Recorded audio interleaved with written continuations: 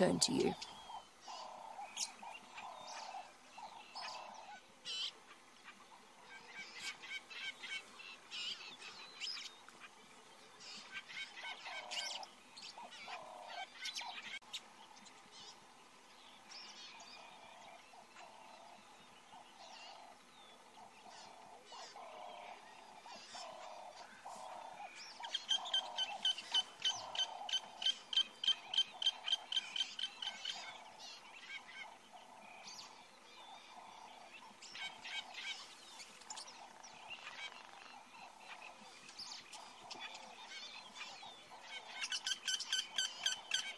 So unfortunately we experienced some tech difficulties. That's one of the things about being alive and in the bush, but our tech crew is on it and not asleep like the lions behind me. Hopefully we'll be back with you shortly.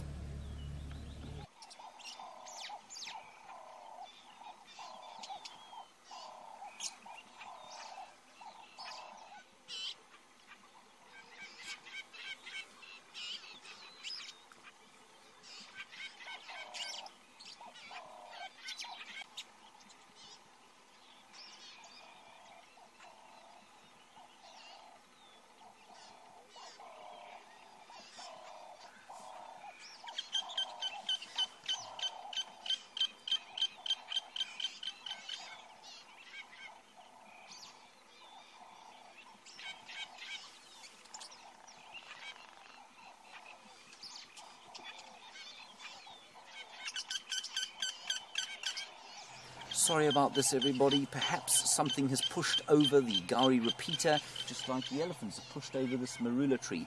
Our technical team is rushing around madly trying to fix it, and we'll be back with you as soon as we can.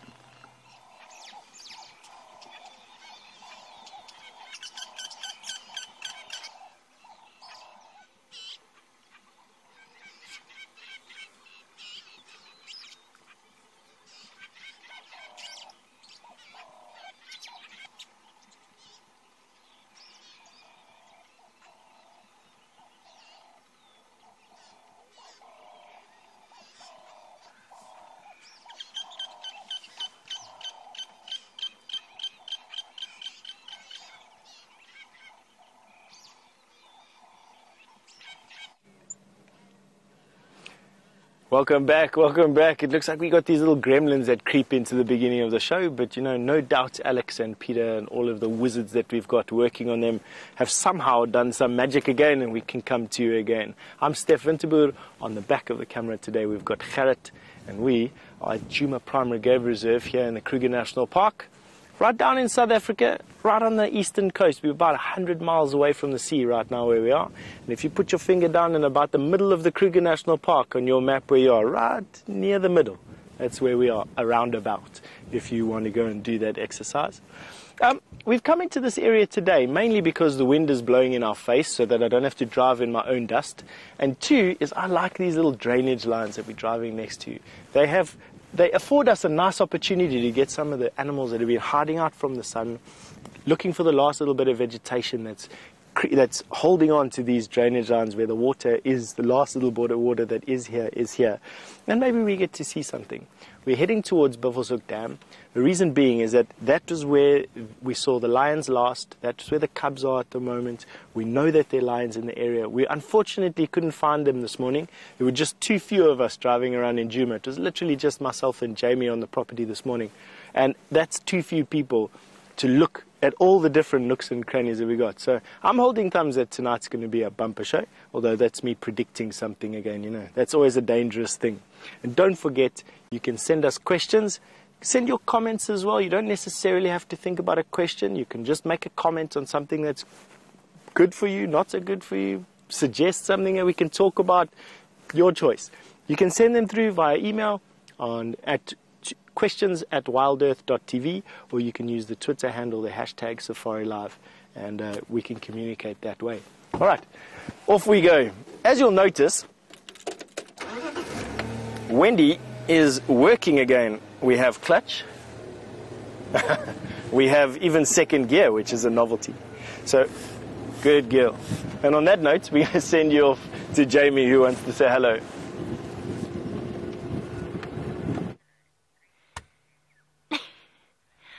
Wonderful news about wounded Wendy. She seems to be back up and running. But good afternoon and welcome to the Sunset Safari.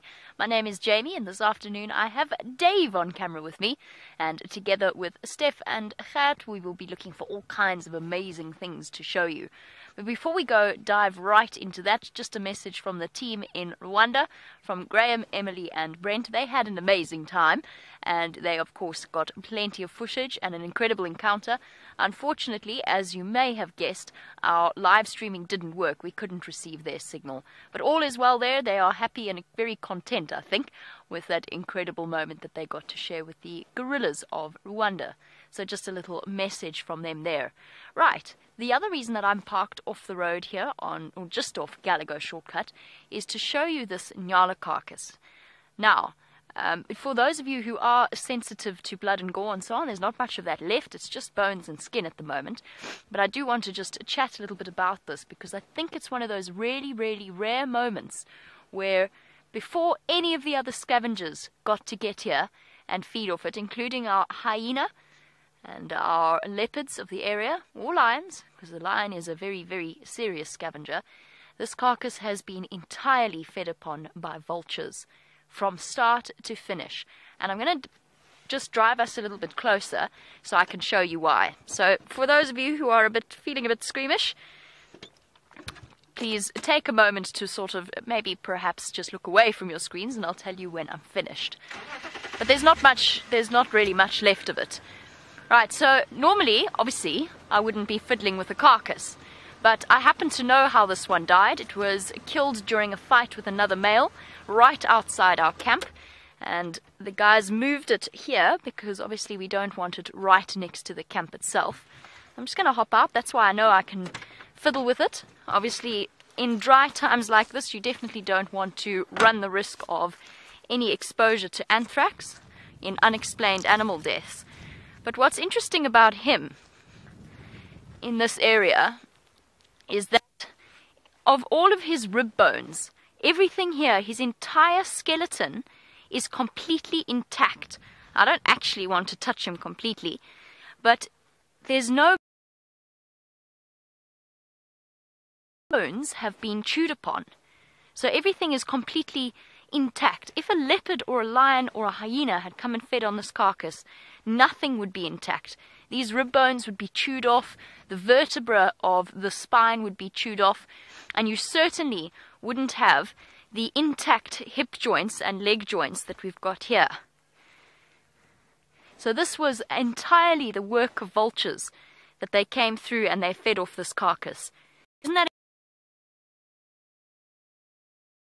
a period that they pretty much ate this entire animal? It doesn't even smell yet. It still smells freshly dead.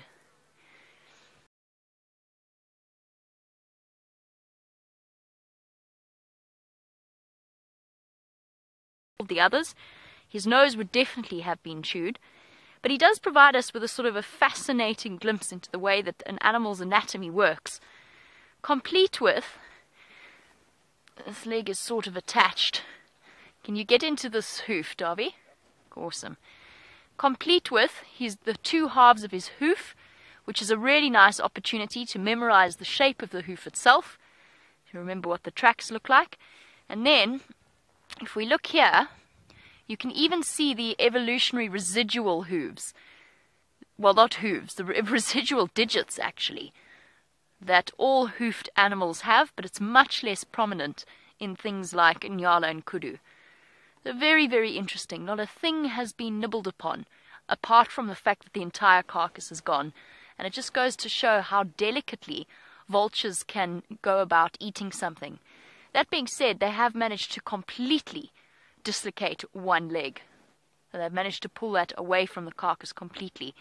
I've done a check around here. There's not a single track of any other scavenger other than vultures.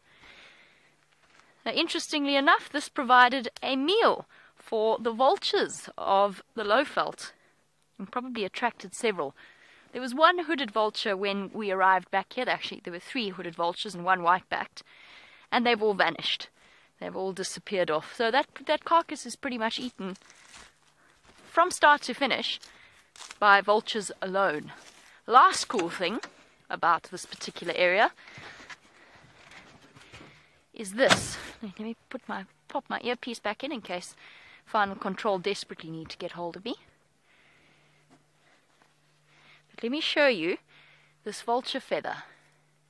I really like it because I think its shape is absolutely amazing. It must have come from maybe the tail, possibly one of the flight feathers, but its short, stumpy shape is what amazes me. It's fascinating. And incredibly strong, the fringes of this wing.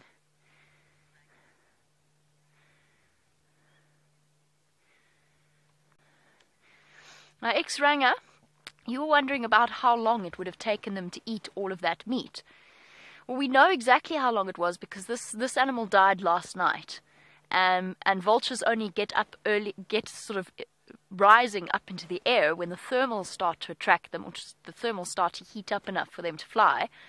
At what would it be? Probably around 8 this morning. So that's been finished from 8 o'clock this morning until now. Incredible to think that that's how fast these creatures move.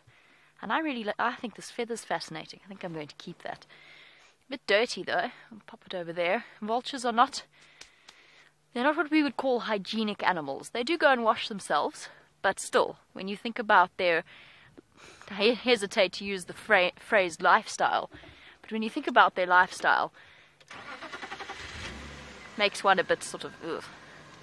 Lots of eating rotten carcasses. Okay, in that case, let us wend our merry way out of here and see what else we can find you. How did I get in here? Oh, that way.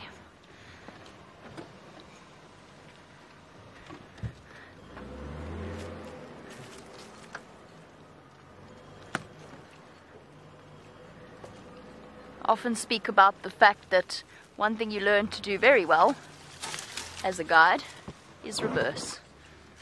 Here we go. Spend a lot of time going backwards. Oop. I have more good news for you, actually. Just on the subject of updates. Herbert is back, which means we've got an additional set of eyes to help us find things. Plus, of course, Herbert has demonstrated that he is an absolute tracking legend. Herbert, for new viewers, is our tracker. He is a guide, he's a qualified guide as well, so he does occasionally guide guests from the lodges, but he, for now, is helping us out in finding things. And he's taught us some of the most amazing little snippets of information that I've ever heard. Okay, where to now? It's a hot day, it's an unusually hot day, it's even hotter than yesterday. I think we're going to cruise along to Sydney's Dam and see if there's herds of elephants piling up there to go and drink. And while we go and check Sydney's Dam, let's go back across to Steph and find out what his plan is for the afternoon. Welcome back. And Jamie's on her way to Sydney's Dam. We're about to approach Buffelshoek Dam, actually. And although I've seen lots of tracks of elephant moving away from the dam, one bull in particular had dustbin lid sized tracks. It was quite nice to see. I'm hoping to see something else here. Now, I don't quite know what we're going to find over here. It could be anything, it could be nothing. But it's always exciting. There's always this excitement that happens when you approach a dam. I don't know why. I don't know what makes it different from coming around a corner. But for me, there's just this anticipation that sort of builds. Oh, these flies. I actually caught that one, did you see? Then let it go. Ah, we have buffalo and hippo and zebra, many.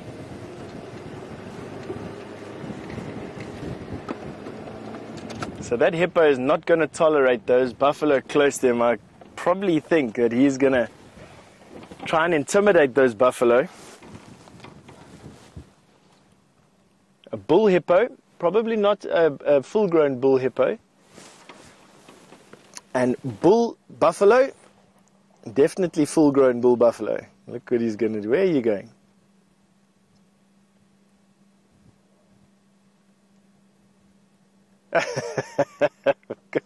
You see how everyone gives him some space? What is happening here? I couldn't tell you. The only thing that I could possibly guess at is he's trying to chase the zebra away, or he's already thinking about moving to go and feed for the evening and the afternoon, and he might have to walk that far to find grazing grass. And with the temperature expected to plummet over the next couple of minutes, the next hour to 45 minutes. Or he could be getting too hot and is moving into the shade. Hippo can actually get sunburn, believe it or not. And they have the most amazing secretion in their skin. It's called hipposudoric acid. And it's a sticky gel, it's like a sticky sweat that they get covering their skin that dries and actually absorbs ultraviolet, UV light. Can you believe it? They've got a UV, a sunscreen sweat that is this reddish color, or pinkish color. And he's actually right, he's actually leaving. Can you believe it? He didn't just come out to chase the buffalo, he's actually going. Oh, these animals. We had the absolute pleasure today of sharing most of our between game drive time with a scientist from a local government department that is busy studying animals in these wilderness areas. And what an amazing man to sit and chat with. And he said 80% of what animals do is within boundaries, and then 20% we don't know what they're doing, and that is considered normal. 80% of whatever the books say and whatever you can see, and then 20% of who knows what's going on. And that from a scientist. What's happening here, though, is pretty easy to suggest at. During the heat of the day, these buffalo come down to the water, and they lie in the mud and the sand and the water and cool themselves down, coating their skins in mud, which protects them from the burning sun and also sticks to ticks and allows the mud to slough off, carrying the parasites with them. And they do tend to be quite, I wouldn't call them social things, buffalo. I mean, to start with, when you have 60,000 ticks living on your body and probably close to the same amount of flies buzzing around your face, it makes for, you're not a friendly character by the end of the day. Let me just put it to you that way. You can be quite cantankerous.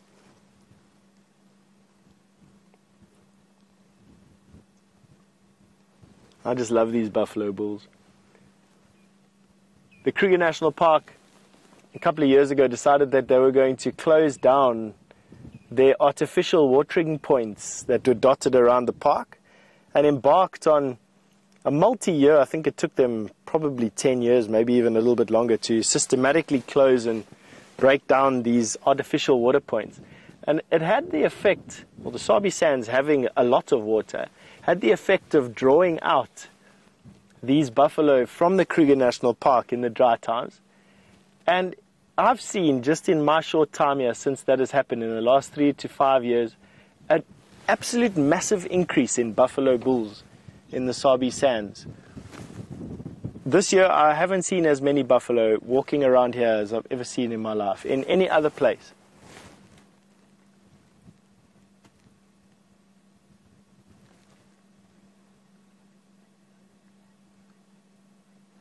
Michael's asked an interesting question. Not just, I'm sure, Michael, it was spawned because you watched this hippo climb out of the water and you're seeing the drying up of the pan. But you asked, where do the hippos go when the water dries up? Now, Michael, they can walk quite far. It's not uncommon for a hippo to walk up to 60 kilometers to the next fresh water. But in the Sabi sands, there's a lot of pumped water. I don't think he's going to run out of water. That's not his immediate problem. His immediate problem is running out of grass to eat. And he's going to have to walk increasingly far distances to find new grazing areas. And I think rather than run out of water by the end of the dry season, there's a real chance these hippos start to starve to death as the grass runs out within a day's walk of any water source. And they have to have water. They don't have to stay in water all day, but they are very prone to dehydration. They can actually die from dehydration and heat exhaustion. And although they can spend some time in the shade, they are tied to water. And our first rains are really, oh, sorry, I'm just being told that my arms keep on coming into frame as I frantically try and swat my face with a multitude of flies that plague me. I don't know what it is. I think it's my bald, shiny head is a beacon to them from far and wide. And even now I have like 15 flies buzzing around my face. Courtesy of the buffalo that you're seeing over there, as they enter the water, the flies leave and then obviously come and sit on anything that moves close to them. I think my head resembles the top of a buffalo's boss. Maybe they think I'm a buffalo.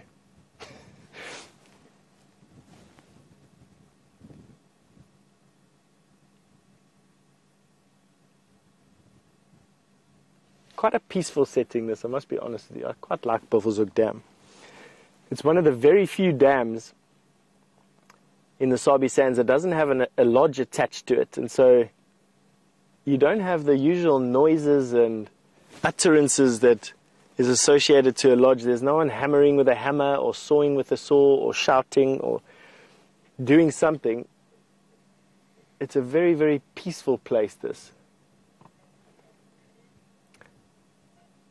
All right, Jamie has a kudu that she wants to show you, and these buffalo aren't going to go anywhere, so that kudu might just see you in a bit. I've entered into a steering competition with my kudu that has now decided that, as is often the case with our live safaris, that it doesn't want to be on camera. As we promise you something, it's gone. But that's okay, I'm going to try and reposition to get you another view of this beautiful animal. Oh, there's one. About to disappear as well. It's our sandy patch herd of kudu. You sort of get to know the different kudu of the area, and they do tend to move in relatively small areas, or they seem to, over the last few months. This is the sandy patch herd. They're not making life very easy, are they, Dave? No. If I go any further forward, I'm going to scare her, which I don't want to do. And she's going to move away further into the vegetation. Now, an animal that always feels more comfortable in dense vegetation, rather than being out in the open, so you'll always find that they have a greater sense of confidence when they're tucked away behind some trees. Oh. And as always with kudu, the more you look, the more you see, including the one that's been standing right out in the open on my right the entire time. Just goes to show, if you spend too much time looking at one side, you might miss what's on the other.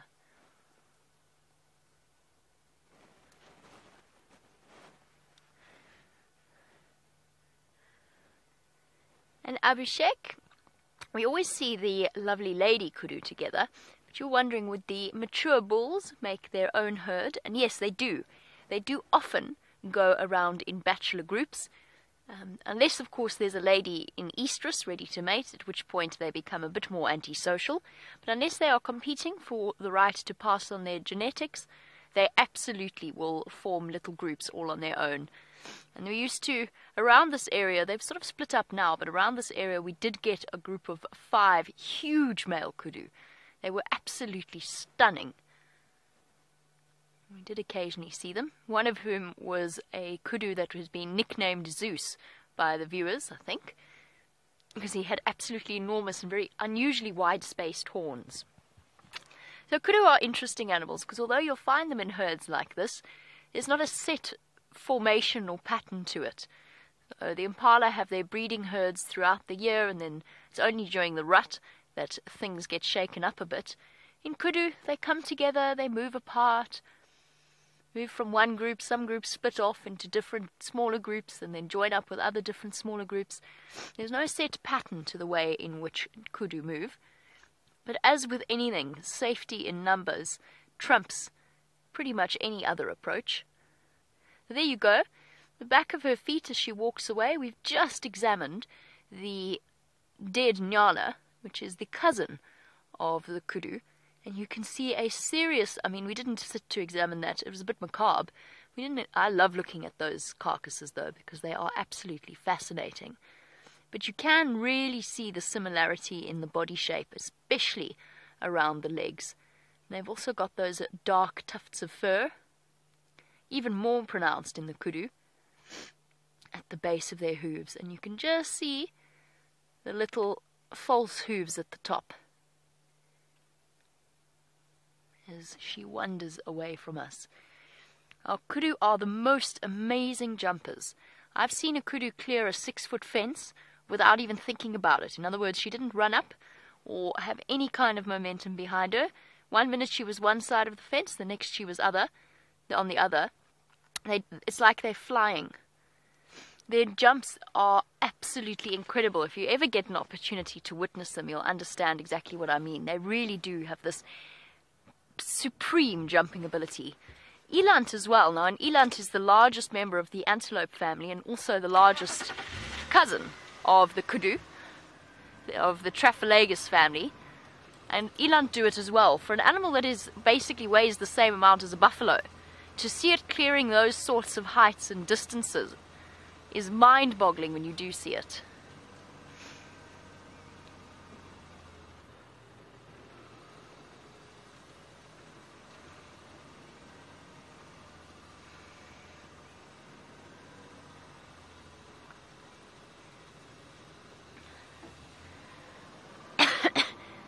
And Michael has been incredibly observant about our kudu. Michael, you've been watching really closely. Yes, you are 100% correct. Each and every set of stripes on each and every kudu is unique to them. And if we wanted to, it's not really about if we wanted to, if we spent as much time, if we could spend as much time with them as we do with some of the cat characters or the other animals, we would be able to identify them just as well. And funnily enough, last year when there were a couple of really pregnant females, I followed them around for a bit, and I did learn to identify the individual kudu by their stripes. There's one little kudu calf, hopefully still around Pangolin track, that has a backwards-facing J on her shoulder. There's others with very strange splits in their stripes. One of the viewers, Teresa, actually told me quite a while ago a beautiful story about the kudu's stripes, and here comes one with a very, very distinctive pattern on her side. You can see how that stripe pattern splits into 3. There you go. Look closely at that. That we'll always be able to identify her by that. It almost looks as though, I always feel as though it looks on kudu like somebody poured wet paint along the ridge of their back, and it's just the dribbles that have run down their sides and then dried that way. But as I said, Teresa actually fed me this beautiful piece of information about how the local legend goes that kudu and Inyala and bushbuck, their legs were too skinny for them to be able to support their body weight. And the creator had to reach down and lift them up. And in doing so, wherever the creator's hands touched on the kudu, or the Inyala or the bushbuck, it left behind these beautiful white stripes. Now, obviously, they serve a form in terms of breaking up the animal's outline, but that is I think that's a beautiful story, especially on Inyala, where you can almost imagine the fingerprints on the white dots. Okay, and that, I think, spells the end of our kudu sighting. Don't think there are any more left. But very observant, Michael, and the same will apply for anything. Nyala, giraffe have unique spot patterns. Bushbuck have unique spot patterns. Everything out here is actually identifiable in some way. It's just the amount of time that you invest in looking at them.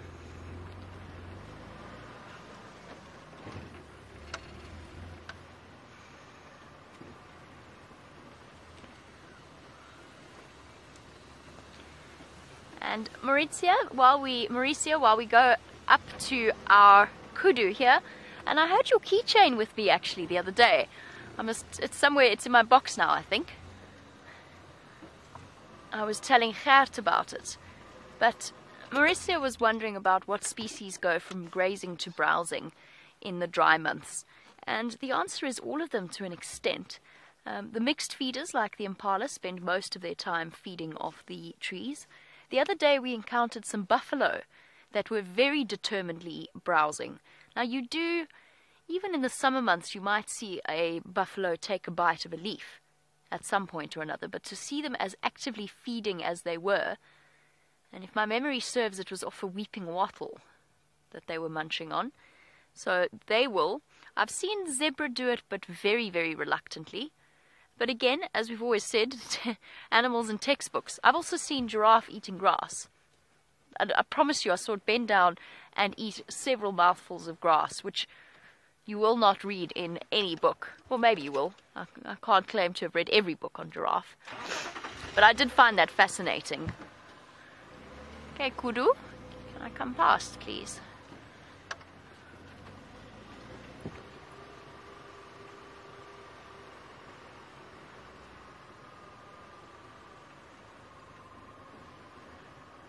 And as I go slowly past our kudu so that we don't scare them in any way, Paul, yes, the kudu might go.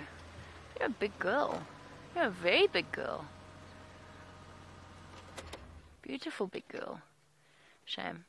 There's hardly even any leaves for her to eat. She's busy munching on a branch. Sorry, Paul. I'll get to you in one moment. She seems to be quite relaxed. Hello, gorgeous, with your big radar dish ears. And Paul wants to know if the kudu will start to range into Kruger as the dry season continues in search of nutrients. They will absolutely. All animals are going to have to move further and further afield. Hello, beautiful.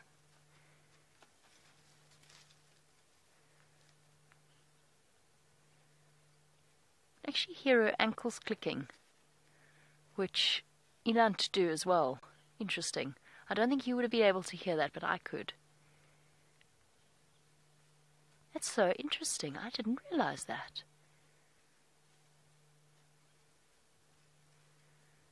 Huh. The other one didn't do it.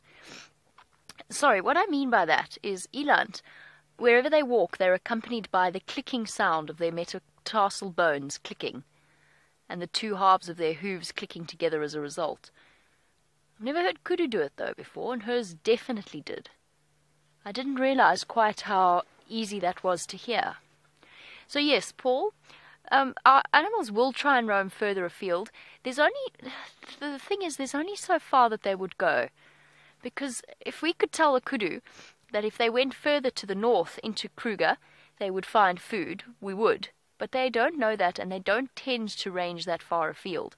And of course, between them and that part of Kruger is this huge, vast part of the middle part, the sort of central and southern part of Kruger. And let me tell you something. This place, Sabi Sands is quite bad, and the northern Sabi Sand is quite bad. That part of Kruger is worse. It's got less water. There's actually a bull in here that I didn't spot. I'll go forward a little bit to try and show you. That part of Kruger's got even less food. It's got more animal traffic, and it has absolutely no water. Oh, he's massive.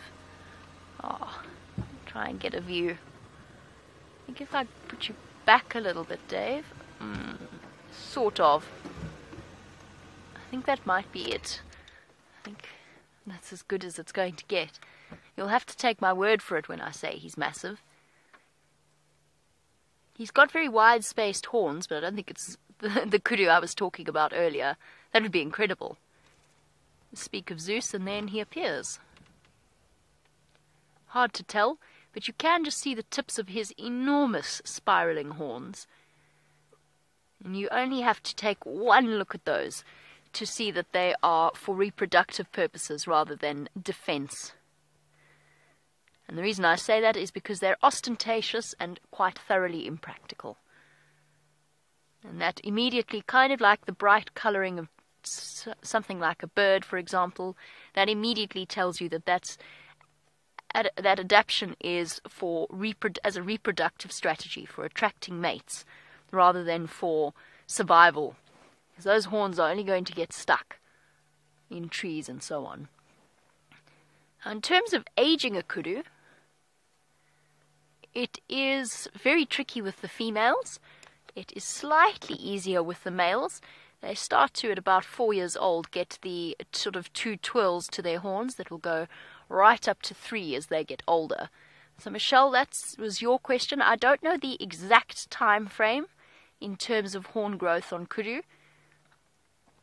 I can obviously tell you that their horns grow throughout their lives and gain those twirls, and it's around 6 that they will have the full 3 twirls. So that gives you a rough indication. But for females and for younger kudu, it is very, very tricky to age them exactly without having a look at the growth of the horns up close, as well as the condition of their teeth. We often talk about the teeth process in terms of aging them, and that's one very, very good way for predators and for antelope as well, for getting a bit of a grasp as to their age. And as we leave our lovely kudu and go off in search of other things, let us find out how Steph is doing on Wendy. Blur. Welcome back. We've just got to go and check the den site of the cubs, and there's no sign of anything there. No sign of any footprints, no sign of any cubs, no sign of any mom, just an empty den site for all apparent purposes. There have been a lot of elephant tracks through the area, so between when we were here this morning and now, a herd of elephant has moved into the area, and I have no doubt that the mother lion will not risk drawing attention to her babies by coming into the middle of middle of a herd of elephants, at least anyway. There's a good chance that she's come, heard the elephants, and then moved off somewhere. I'm still wanting to say that my gut feel is telling me that these lions are lying on a kill somewhere. That's what I think. I don't know where. I mean, basically what we've done is we've crisscrossed this area this morning, and I know that they haven't left this area. I haven't found any footprints of them outside of this local area. And none of the guides in the neighboring properties have called in any footprints of lions either. So my gut feel is telling me that they're lying here somewhere. They're probably on a kill of some sort inside here somewhere. But the only way we're going to find that is, A, if we find a decent set of tracks to track into, or we see some vulture or raptor activity of some sort. So vultures, having spent the day now flying around, hopefully would have seen this kill and would be able to help us locate it by landing in the trees. But until we see something like that, the longer, it's almost like a case that goes cold. The longer these tracks have to weather in the wind, and the less chance there is of us finding them, until they've obviously finished the kill and they move off. But anyway.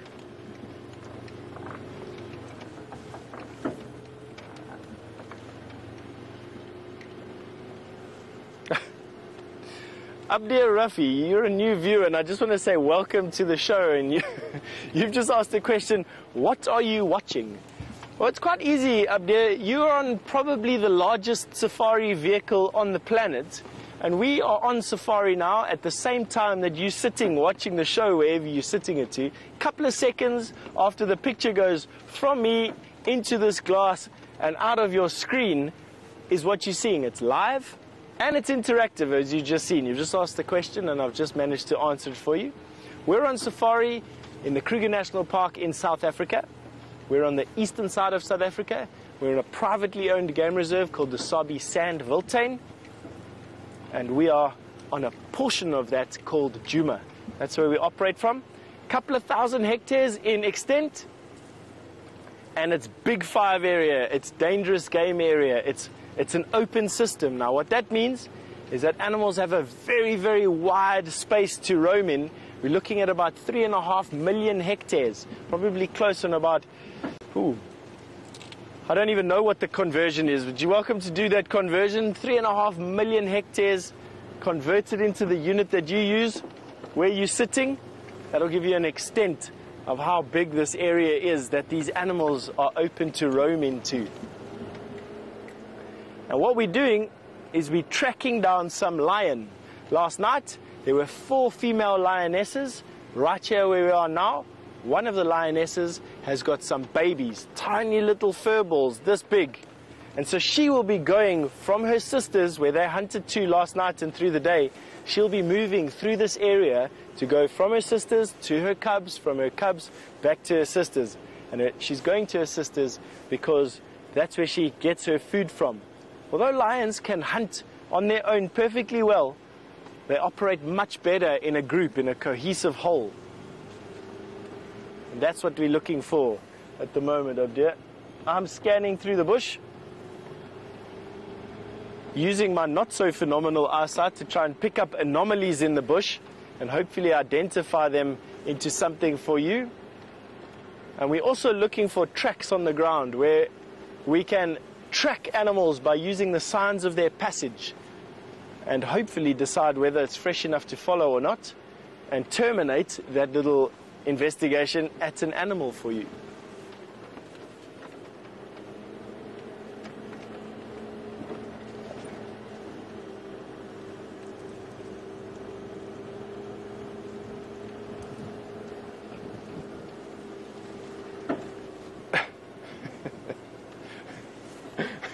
Helen, all the way from New York City. Hello, Helen. It's morning for you there at the moment. You just asked me, why am I not wearing a hat? And it was interesting that you've asked me that, Helen. Gerrit just asked me that exact same question. Quite simply, I have a hat. Here's my hat. I just don't have it on when I'm speaking to you all.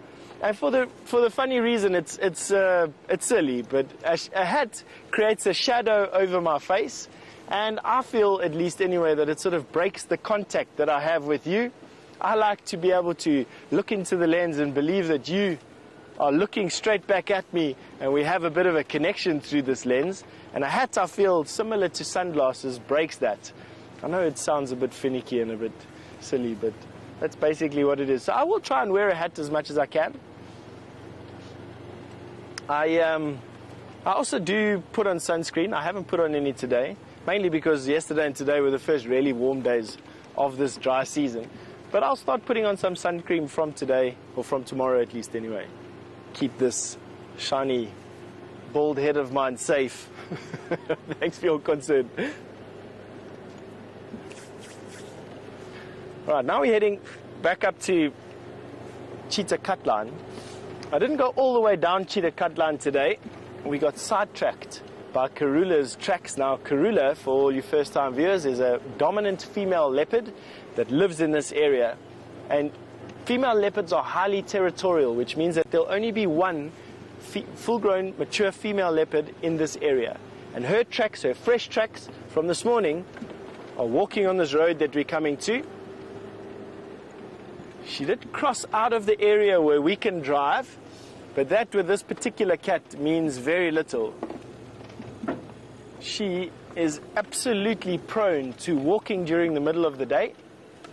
Contrary to how we believe cats usually are, our general belief is that cats sleep most of the day because it's quite hot and they try and conserve energy.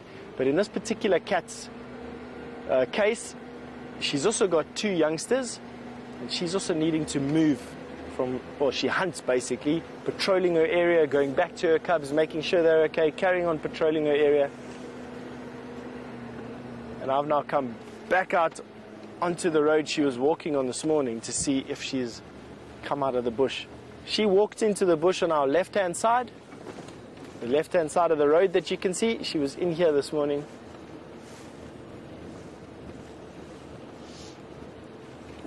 Wondering if she's come back. I have a wonderful memory of Karula on this road, almost in this exact spot in actual fact. Myself and a guide called Scott Dyson, a previous guide and great friend of mine, we came down this road tracking one day, and in the distance we saw, I caught that fly as well, and then I didn't kill it. 2 in one game drive. We were coming down this road and saw this funny track in the road in front of us. And I distinctly remember Scott going, I don't know what that is, and we drove up to it. It was right here roundabout, and he pulled off the road like this, just like this, And that mark was at the bonnet of the car. And Scott opened the door and I jumped off the tracker seat. And when we bent down to have a look at what the track was, Karula was lying right here. It was a female leopard. We didn't even see her. She was lying literally there. She jumped up with a growl. We both got the fright of our lives, I must be honest with you. And then she just casually walked into the trees and sat watching us as if we were the most comical thing that she's ever seen. Like, how could these humans possibly disturb my sand bath this afternoon? Very interesting story. It's going to stay with me for many years, I must say. Scott almost wearing Karula as a helmet that day. I think he was that close to her. And how a leopard, the camouflage that she had was so good that even two trained field guides with all the years of experience couldn't see her on this open area. And you'd think to yourself, but come now, man. You know, it's a 100-pound cat that you're looking at hiding in amongst nothing. But she did.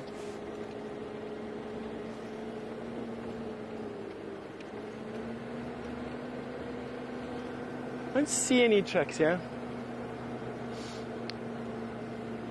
Not to say anything, here's another road that's coming out in this way. Let's see when we get to this junction. Leopard enjoy walking on game paths. And game paths are pathways, obviously, that animals have walked from one place to another, usually to water and from water. And leopard and lion quite enjoy walking on these game paths. And when humans first came to this area, they didn't have the sophisticated four-wheel drive vehicles that we have of today, and so they used to drive. There's some tracks there on the right-hand side, but they're from hyena, not from leopard. And they used to drive on these game paths. Obviously, it's the best place to look for animals, and secondly, the game paths were easy to access for their vehicles that they used to use. And so the roads that we use today are predominantly, well, a lot of them are on old game paths that are still traditionally used by animals up and down all over the place. And leopard and lion in particular quite enjoy walking on game paths and therefore quite enjoy walking on roads. And quite often to spend a little bit of time deciphering what has been moving up and down these roads is an easy way to find what has been in the area. In this particular case, only some hyena from last night and a zebra crossed over there.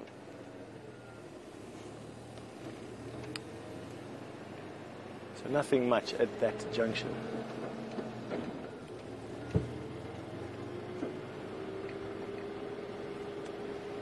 I quite enjoy this crest. There's a couple of really large marula trees, and then we've got these green thorns. That tree that you're seeing over there, that's a green thorn or a torchwood. They produce a little fruit, a berry basically that's about this big, and inside is a nut, and in that nut is a lot of oil that's highly flammable. That oil used to be collected and used to soak rags and those pitch torches.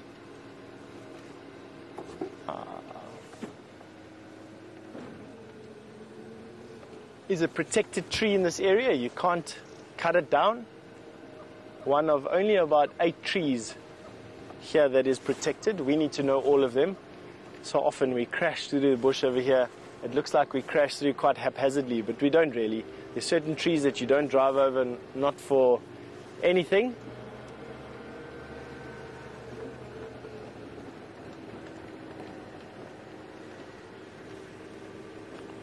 I suppose I could try and name a few of what those trees are for you. We've got the greenthorn, leadwood, tambuti, jackalberry, weeping boer bean. I'm missing the last 2. Matumi would be one. And the last one, you're going to have to give me a second to think of the last one. It's been many years since I've had to try and recite the 8 protected trees from this area of the Kruger National Park.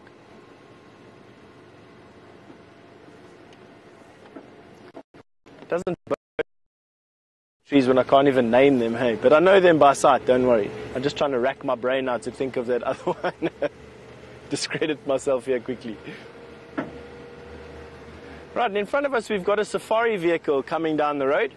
We do operate in an area that has other safari companies working on it. They're generally based in the tourism industry. And on this car will be a collection of tourists. Now, we don't put the camera on the tourists. Obviously, there's a whole bunch of issues with disclaimers and things like that. We don't want to invade anyone's privacy. But I might have to stop and converse with this ranger just to get a quick update on what he's seen for the afternoon. We use each other as an informant network. And it's a good way of getting and cutting down. But I think while I do that, it'll be a good time for you not to have to sit and stare into the sky. You can be off to Jamie, or give you an update, and we'll catch up with you on the other side of this interview.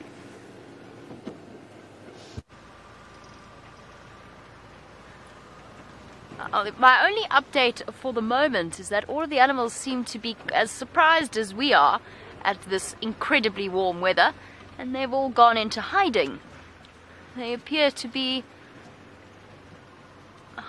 disappearing behind bushes. There's a duiker there, but he's gone already. Sorry. He's completely gone very quickly. So I've returned back to the area where we had the male leopard tracks, but I'm not 100% confident that that leopard is anywhere on this property. Those tracks were from early last night, and my suspicion was that it is that it was Tingana going off the property and towards the southern side of the property. I don't know that with 100% certainty, but I just have this feeling that that might be the case. But I'm checking here just in case, because as Steph said, leopards don't read the textbooks, and particularly with leopards, they'll wander around in the middle of the day no matter how warm it is, particularly if they're hungry. Now, it's been a long time since we've seen Tingana.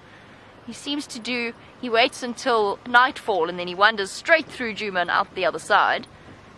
But he's got to be around somewhere at some point soon.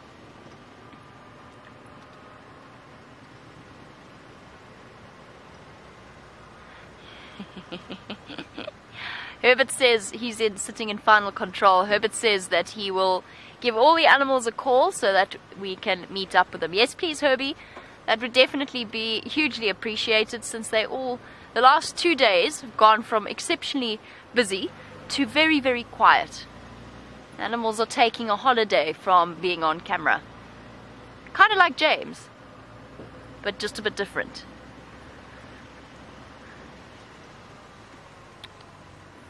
Nope, nothing here. Evidence of elephants absolutely everywhere, trees in the road. The elephants are also playing hide and seek with us for now.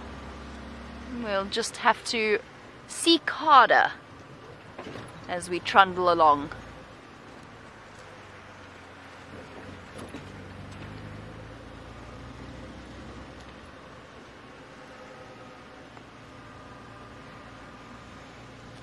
Our Laura Brown, thinking about our visions of expanding to other parts of the world. Good afternoon and welcome to the Sunset Safari. Now, Laura would like to know if we could take a safari live anywhere in the world, where would we take it, or go anywhere in the world and take Safari Live with us? Laura, I often think about this question, and it depends on the day that you ask me. That changes what my answer might be. I mean, at the moment, the idea of the gorillas sounds absolutely magical. But that's because, of course, we've had all of the gorilla stuff happening. Sure, so many amazing places to go. I'd love to go to India. Imagine seeing tigers on a live safari. Imagine seeing wolves hunting on a live safari, going to North Americas. Where else? I mean, seeing bears on live safaris, going into the ocean. The options are just, there's so many of them. Or just staying closer to home and going to other parts of southern Africa, into Botswana, into Zambia. Go and explore different places and get to know different animals. There's so many exciting possibilities. And who knows? Graham Wallington and the rest of the Wild Earth team, I know we are always pushing to break ground and change things. And there are distinct possibilities for the future. And we look forward to exciting times ahead.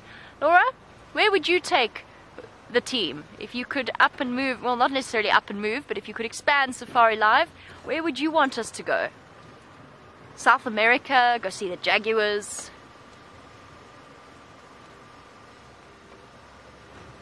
Going to Russia, see snow leopards, panda bears, polar bears. I like that. I'm going to turn Laura's question around for all of you. If you could send us to one place, where would it be? But you can only choose one for now. Or would you keep us right? Let's make it more difficult. If you could send us to any place in the world, where would you send us? But you can choose Djuma as well. You could choose for us to stay, but it could only be one place. Where would we be in the world? If I could only choose one place, here is where I'd be. In the South African Lowveld is absolutely what I would choose if I only had one choice. Now send us through the answer to that question. You can send that through on hashtag Safari Live on Twitter, or you can email through to questions@wildearth.tv, or anything else that you might like to ask about or comment on. Perhaps if you know where all the animals are, and if perhaps you can tell me where Herbie has arranged for them to meet me, if you could let me know, that would be hugely appreciated. I found an animal. Voila! There is an animal. It's quite far away, and it's sitting on a termite mound watching me with somewhat of a nervous expression. We have one of our slightly less relaxed families of dwarf mongoose on Philemon's cut line.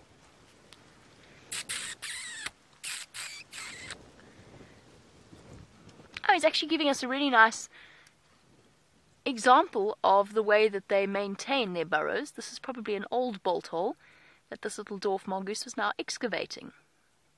And he's gone.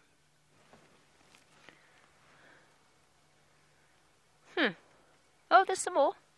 Here comes another one. Running down the side of the termite mound, quite possibly to go join his friend. That one's gone too. And there's one more coming through.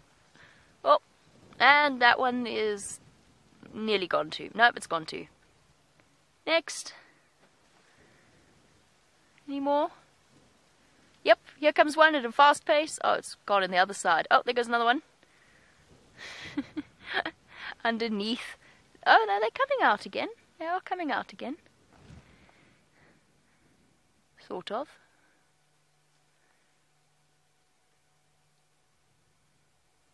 Right. So our little smallest carnivore doesn't actually, well, smallest mammalian carnivore are they're feeling a little bit camera shy. The nice thing about dwarf mongoose is they usually overcome their nervousness relatively quickly. Aha, I heard an elephant. I think. There we go. They're slowly starting to gain confidence and moving about around the termite mound.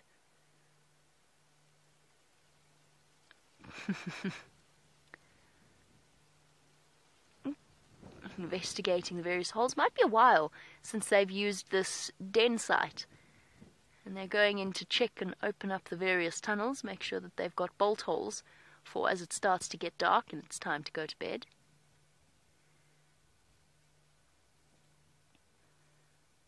Yes, little ones. Okay. Well, since our dwarf mongoose are feeling relatively shy and are quite far away, perhaps we should go off in search of that elephant that I heard. Because I'm sure I heard one. Not too far away from here.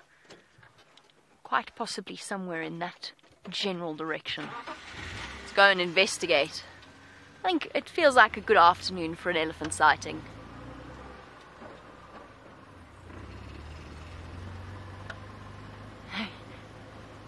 Oh, I didn't even think of Australia, so lots of answers coming through from all of you across the world, suggesting Alaska and Australia, and I've forgotten the rest. Masai Mara, sorry. little bit of short-term memory loss happening there. Often when I'm thinking of several other things at once, poor Rebecca has to repeat herself because it goes in that ear and straight out the other and into the ether somewhere. So Masai Mara would be an amazing one. I know that is something, I better be careful what I say. Let's just say it's definitely something we have thought about and had conversations about, because going across in that direction and watching the Great Migration would also be something extraordinary. Of course, Scott Dyson and Nikki have been posting some amazing images on their social media accounts. Scott and Nikki, of course, used to work here. We were just, on the subject of Steph's fly problem and his manically waving hands, which is a perennial problem. It's not new. I don't know whether Steph has mentioned his elephant dung burning bucket, but he does have an elephant dung burning bucket to help him try and get rid of the flies surrounding him.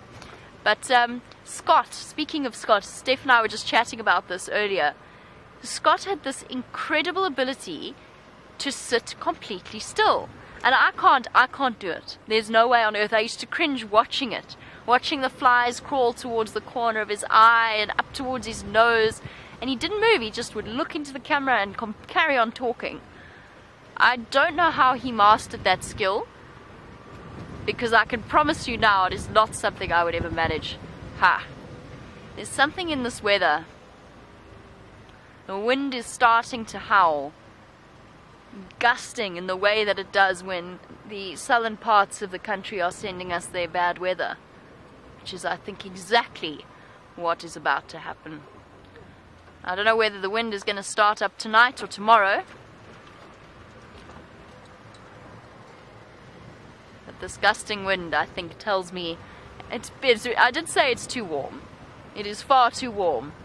July is waiting to lull us into a false sense of security before clamping down with an icy grip.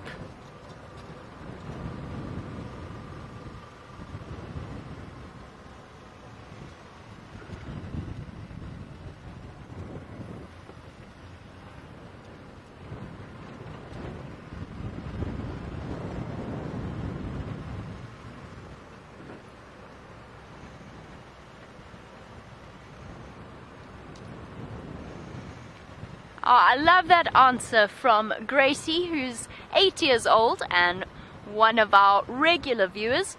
Gracie says that she would really love to see koala bears, and wouldn't that be fun? But at the same time, she would really, really miss her hippos and her elephants. It's a good point, Gracie. And don't worry, if we ever go anywhere else in the world, we'll never ever leave this place without a team being on Safari Live. So we will always be able to show you hippos and elephants. And I'm trying to find you an elephant now, Gracie. I'm trying to find everybody an elephant now. He's in here somewhere, because I heard him. In fact, I heard him releasing digestive gases.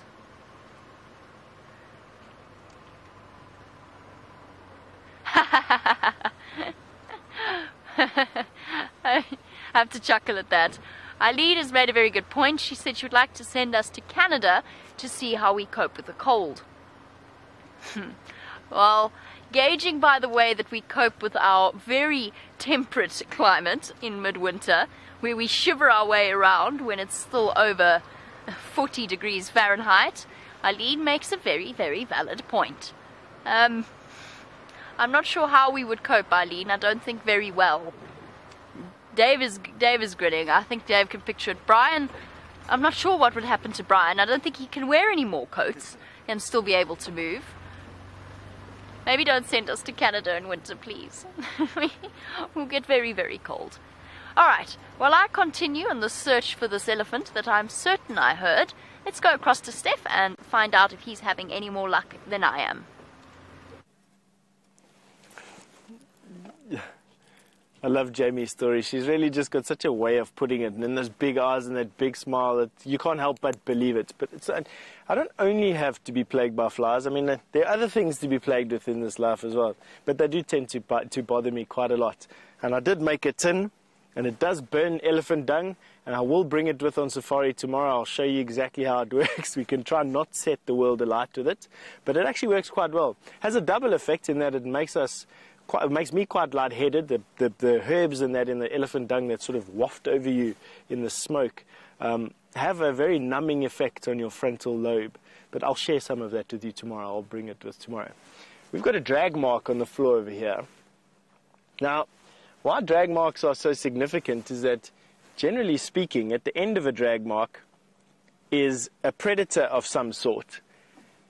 Now, initially I got quite excited because that looks very similar to a leopard drag mark. You can see the body or the leg on the left-hand side, and then those wavy ones on the right-hand side. That is where a horn or a leg has been bumped by the shoulder of whatever was carrying it. So you can imagine something quite large in the mouth dragging on the floor with a floppy bit bumping on the left-hand side. Now, the easy thing to think of is a leopard, because leopard, they like killing things in one place, and then before it gets stolen, they run away with it and they hide it, generally in the top of a tree.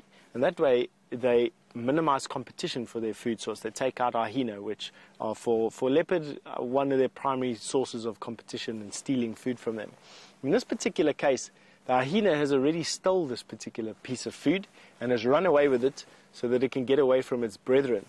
Only hyena tracks are present in this particular drag mark, and they can sometimes drag their prey for kilometers. This, I think, was just dragged away from where it was found and then came down here. And the only thing that's inside there is hyena tracks. Not a very big hyena from the tracks as well. Let's see if I can show you where it came from. Quite often you get big male leopard that will go and re-steal their kills from hyena that have taken it from them. Leopard will drag their kills up into a tree, and then what happens is it drops. There we can see the drag mark coming from down there. I just want to have a double check and just make 100% sure that it is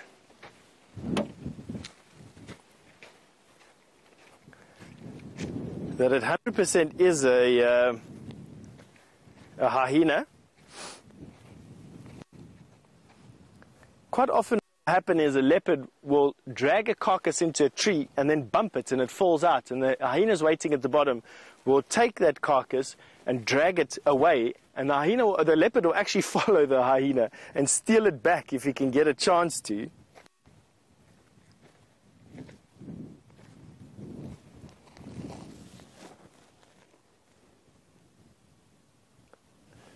But in this particular case, unfortunately, just hyena that have stolen this from somewhere.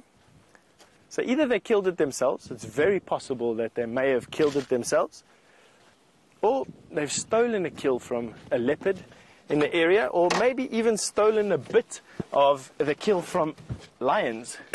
Anything's possible. And this one hyena has run off with his prize. Go and devour it in peace somewhere.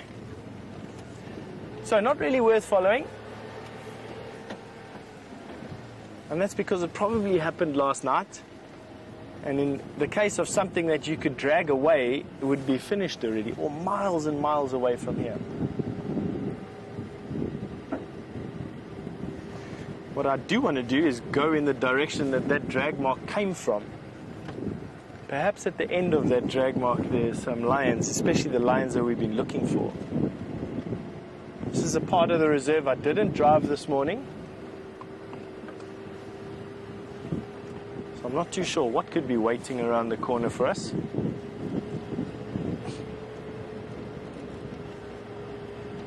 Distinct lack of any vulture activity.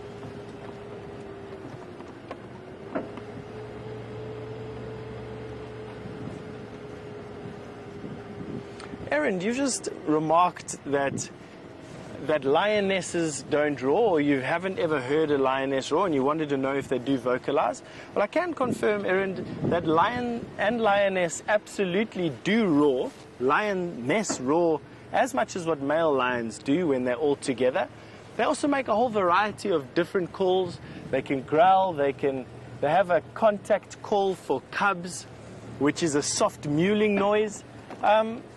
They make a whole range of calls. I think it would be a good idea next time you're with lions that have cubs around, listen carefully. The guides quite often will tell you that the lion is making a contact call or calling their cubs.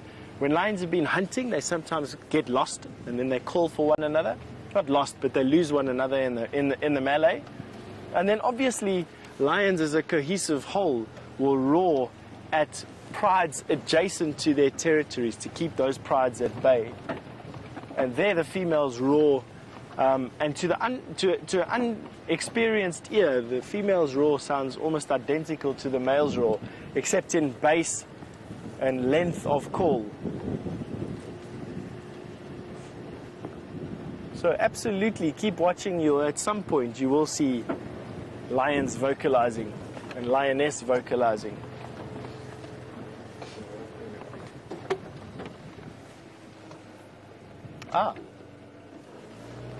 Gert's eagle eye has just spotted an eagle. We don't have much zoom, but that is unmistakable pose of a Battalier eagle. I know it's a Battalier because of those red legs that are unfeathered, the size, the red face, and the black plumage.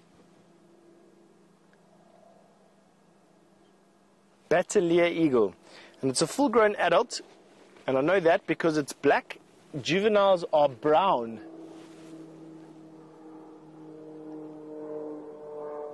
Beautiful, beautiful eagle. Aeroplane that's just flown over. I wonder if that bird thinks that was some sort of big aeroplane. I'd love to know what's going through that bird's mind at the moment, actually. Just sitting down and resting. These birds are built fantastically. They're built for gliding, and they have very short tails, very similar to a vulture, that limits drag. Obviously, with a bigger tail, the more you have drag, the less efficient your glide will be. And once they hit thermals, these birds can glide up to 200 kilometers a day and never have to flap their wings. They've got a very distinctive flight because of their short tail. It's quite a wobbly flight. Very distinctly shaped wings. Looks very similar to the modern day bomber aircraft's wings. Funny shaped wings. Clipped points. No tail. And then that distinctive black color that you see on those birds. Now there is a nest around this area, so I think that this particular bird is close to the nest. They do have a juvenile. They did have a juvenile. The last time I actually had anything to do with these eagles, which was a couple of months ago, you might actually find that they've fledged that particular chick. He's full, or she's full, not wanting to fly around too much. Birds operate within a very strict weight category. Too heavy, they don't fly. Too light, they don't have enough energy to fly. And so birds, the diet for birds is very, very important. And what you might find here is this bird who's primarily a carrion eater. They eat the leftovers at kills, may have fed recently on a kill somewhere. And he's sitting in the tree, just digesting it, working off some of that weight.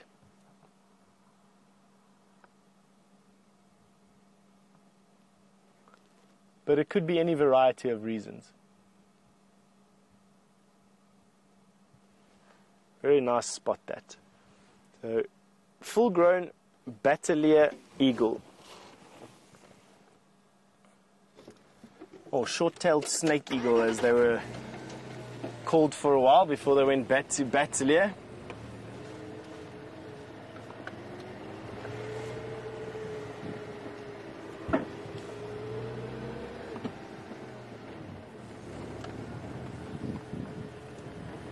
Deborah, armchair traveler, has just asked if I've seen any blue-cheeked bee-eaters in this area. Yes, I have seen a blue-cheeked bee-eater.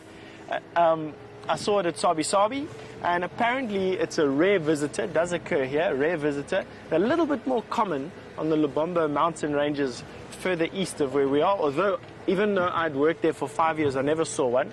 And then as you go further up into the park, then blue-cheeked bee-eaters become a little bit more prevalent. Let me show you, for those who don't know what a blue-cheeked bee-eater is, let me show you what one is. I just want to get into this herd of impala while I page my way through my book. You can have a look at that, and then I'll find you a blue-cheeked bee-eater quickly so I can show you what one looks like. I quite enjoy the bee-eaters only because they're colorful.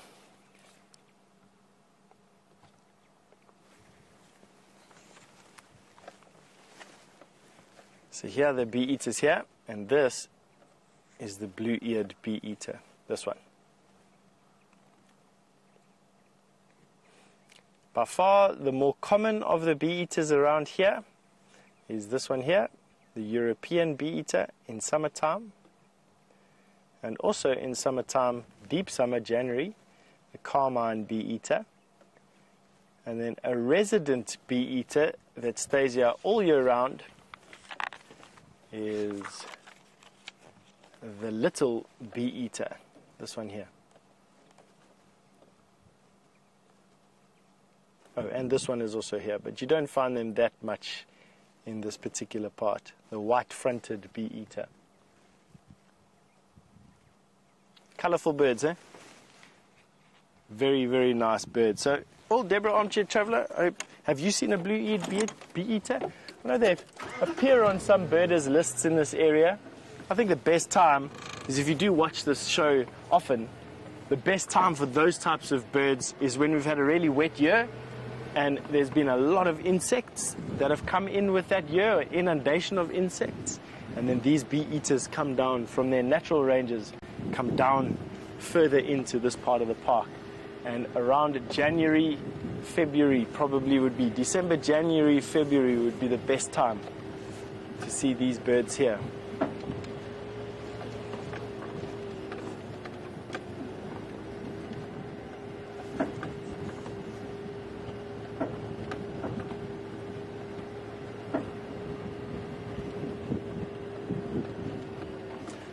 Tom, all the way from Dallas, I want to say, well, it's a good day to you, Tom. You've asked, are vulture numbers increasing because of the drought? That's a good question, Tom. I mean, I can't imagine that they wouldn't be doing well because of all the animals that are dying in the drought. I can't imagine that their numbers are declining because of lack of food. But in general, vulture numbers here are declining drastically because of the medicine trade associated to the various body parts of a vulture. And you do find in these areas which are fringed to the very sides of the game reserve, we're not deep inside the game reserves, that and also vultures travel immense distances, that these vultures are lured in to carcasses that are left out specifically for that and then killed with a catapult or a rifle, and then their body parts are sold for traditional medicine. That's the current cause of their demise. In past years, they were victims to pesticides that have an accumulative effect, things like strychnine that were placed in carcasses to kill jackal and caracal and leopard for stock theft, were being picked up by vultures, and they were victims, innocent victims of those types of atrocities. But lately, I should say, it's primarily just the traditional medicine trade. And I think that they're dying at a rate that the drought wouldn't have too much of an effect on just yet. This drought, don't forget, though it's been dry for 2 years, it's only really this year where we haven't had any rain. It's not uncommon for droughts to last up to a decade. Can you imagine having 10 successive years of drought like we're having at the moment? What this place would look like, how different it would look. No, I'm just running, my imagination running away with me over there, trying to imagine what this place would look like after 10 years of drought. It's incredible.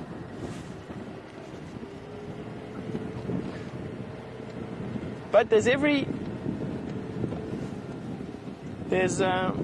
just going to rub the lens clean quickly, so don't get a fright when your picture disappears. It's just Gert's lens cloth. We're having a little bit of reflection coming off the glass there. All sorted.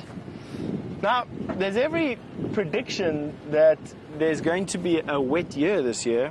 There's I don't know what to call it. There's a set of circumstances that is brewing just on the western side of South America. It's called the La Nina. And what it is, it's a colder than average current that wells up in the Pacific in that area and has quite a drastic effect on weather patterns in the southern hemisphere. I'm going to sneeze. Excuse me. That was very close to my microphone. I'm sorry if you're all deaf after that.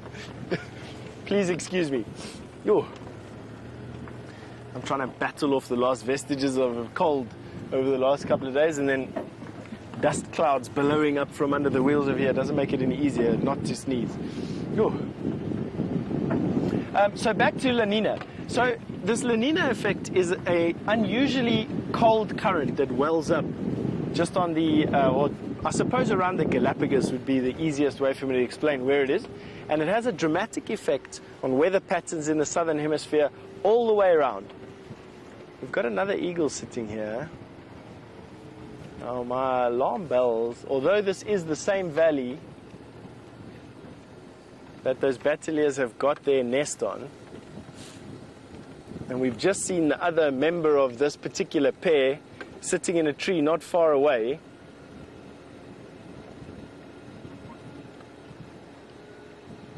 I don't quite know what eagle this is. I'm busy looking into the sun at the moment. It's very difficult for me to tell you what eagle this actually is.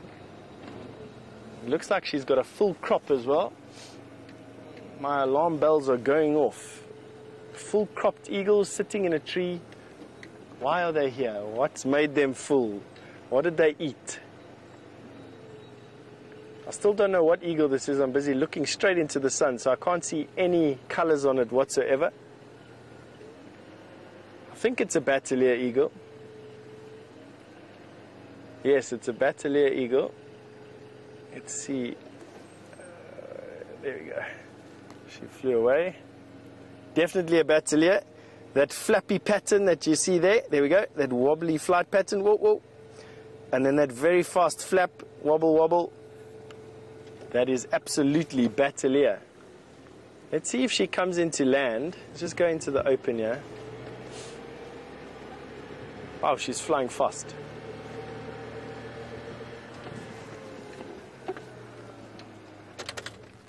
She's flying down the valley. Let's see if she gets some height. I can't see her at all now. She's just flown down the valley. I wanted to see if she was going to land somewhere. But she probably has. It's just out of sight now. She flew in the direction of where the nest is. So where she was in this valley, she's flown now in the direction of that nest, which is also back to where we saw that other battalier in the tree. So I think it's probably just the pair of battaliers that live inside this valley, that have their nest inside this valley, that were just sitting on these prominent sticks. I don't think that there's a kill here, although why her crop was full, why are they sitting around this time of the afternoon? There's still a lot of hunting to be done. Maybe because of the drought, they're getting a lot of their food in a shorter space of time. So they're needing to forage for food a lot less because of the drought and more animals lying dead.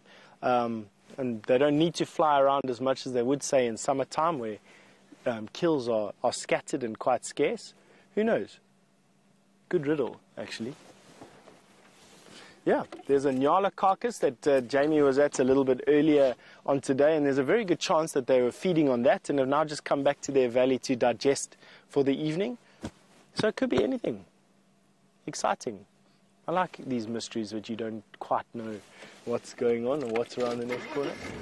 Now, if we had seen the Battalier eagle in conjunction with the tawny eagle and some vultures, that means that there's definitely a kill there. So Battalier eagle and tawny eagle, when they're together, there's absolutely a kill there. Quite often the vultures are looking at Battaliers and tawnies that fly a lot lower than what they do and can see a lot easier on the ground. The vultures are responding to Battaliers and tawnies sitting in the tree.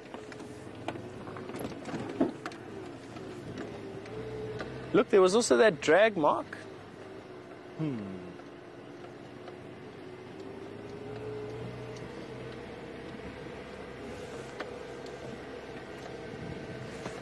But Granny and Joe have just asked me, just made a remark actually, that they haven't seen those little yellow weavers that make those gorgeous hanging nests.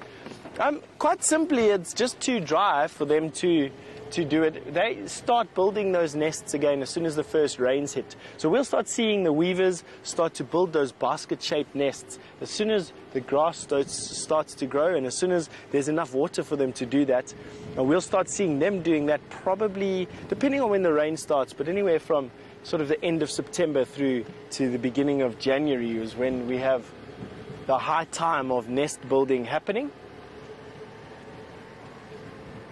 Right, now back to we had that drag mark from that hyena coming out of this area. We've got 2 Battaliers that are full, their crops are full. Let's go down this road and see what we can see. It's not a road that I traveled down this morning. No tracks here. But it is going into the area where that drag mark came from. And who knows?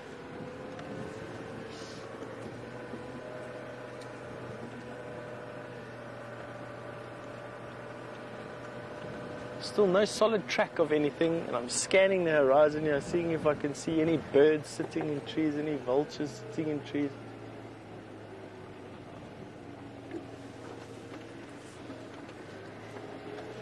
Hey, these cold case files.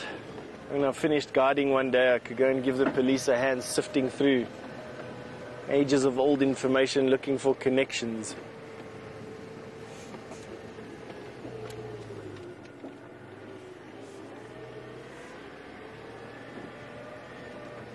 The sun is particularly bright today, but I think it's because of this diffused nature, all the dust in the air. I predict another quite red, goldy sunset. Nice big red ball that goes down below the horizon with all the dust in the atmosphere at the moment. From what I'm told, the Cape, our Western Cape and Cape Town is just basically having a bunch of cold fronts slamming into them at the moment. They're actually predicting snow on top of the escarpment not far away from here on Monday and Tuesday, so this unnaturally warm weather could be as a precursor to that. Anyway, while we bump down this road and have a look, Jamie's got an update for you. Hey! My update was that I have decided to come across 2 cheetah plains in the hope that the animals will be flocking here from the Kruger National Park to come and have a drink at the Cheetah Plains Pan. Basically, I'm following the exact same logic from yesterday. Didn't work yesterday, but you know, definition of madness and all that. I'm hoping that the cheetah have decided to come back to the north and onto the open area where there will be a flock of ostriches to draw their attention. Just putting it out there. Just putting it out there in the ether. But first we'll go and check 3 in a row Pan, which is now 2 in a row Mud Wallow, since they've had to choose between pumping 3 in a row Pan and Cheetah Plains Pan. Now there's 2 different water sources here. Now we'll check the muddy part first. There's a little bit of water still, so the ellies might have decided to come across in this direction. That's what I'm hoping for anyway. We did have a steenbok, by the way, back there, but unfortunately, because it is live and we are filming wildlife, it decided that it wasn't going to stick around. Just disappeared as Steph sent you across to us.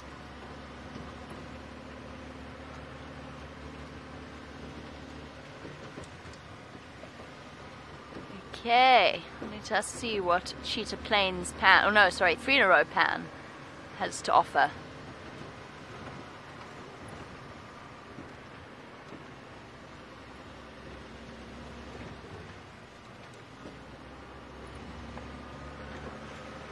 Well, the last time I came through here, we found just at the end of the sunset safari yesterday, we found an old drag mark that I suggested might be from hyenas. We couldn't really figure it out, and unfortunately it was getting too dark for us to investigate fully. So we'll head back across there at some point, unless of course we have cheetah bounding across the plains. I'm still hopeful. So that was the first of the 3 in a row pans that we've just come past. This is 3 in a row pan number 2,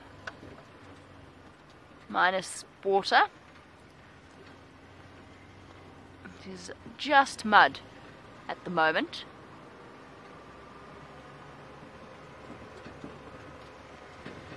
Not much happening here.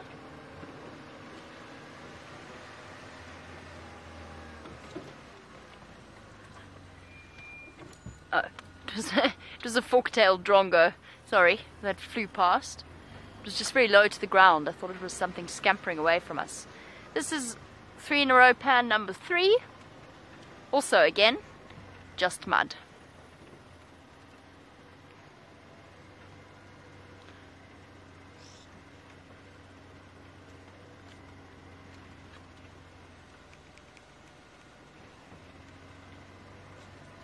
Just bear with me one moment. Let me find you something to look at while I do this.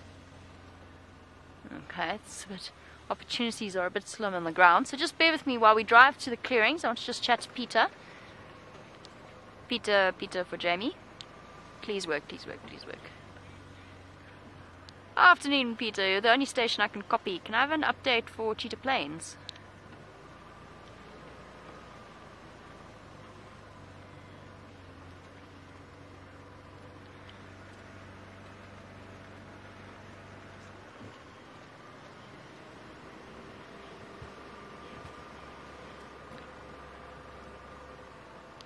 Okay, copy that. Thanks, Peter. And any sign of Shkankang? Copy that. Thank you. Aha! I have found you something to look at. There's a huge herd of a huge breeding herd of buffalo in the trees, but they're very far away. So let's just try and get ahead of them because they are heading across in this direction. How lovely! Perhaps they will make their way towards the clearings and we can have clouds of dust and buffalo everywhere.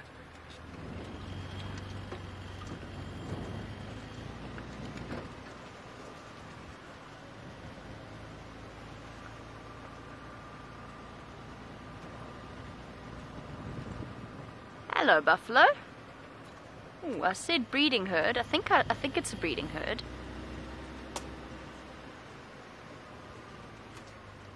Yes, it is. All hiding in the what's known as monkey orange. Here we go. Here's a big buffalo bull, giving us a look that James described as, well, James I think summed up perfectly how buffalo look at us. They look at you like you owe them money. That I think is absolutely spot on. Hello, buffalo. I don't owe you any money, I promise. I definitely don't. But you can sort of see what James means when he looks at you like that. Now, we often talk about, particularly with the old buffalo bulls, we refer to them as Duggar boys, and they're one of the most, or responsible for the most injuries in terms of human buffalo or human animal interaction out here on foot. That's because they're particularly grumpy. Michael, you wanted to know whether buffalo ever chase other animals or are recorded chasing other animals. Yes, they do. They often, especially around water, they often will chase the smaller antelope species away. There's a red-crested korhaan. Calling in the distance. I think we're going to actually have a really nice view with the dust up ahead. Let's just go further afield. So Michael, they chase the smaller antelope species, kind of half-heartedly though. I've never seen them be particularly aggressive towards, I mean, they don't try to follow through with their chasing of them. They're not actively setting out to attack anything. Hello, beefaloes. For the most part, the breeding herds are one of the most placid things that you can walk on foot. It's okay, guys. A little bit nervy in this wind. Let's just stop here. Give them a second to relax. It's okay, buffalo. Oh, that sun's just at the wrong height. I was hoping we might capture the dust as they come towards us.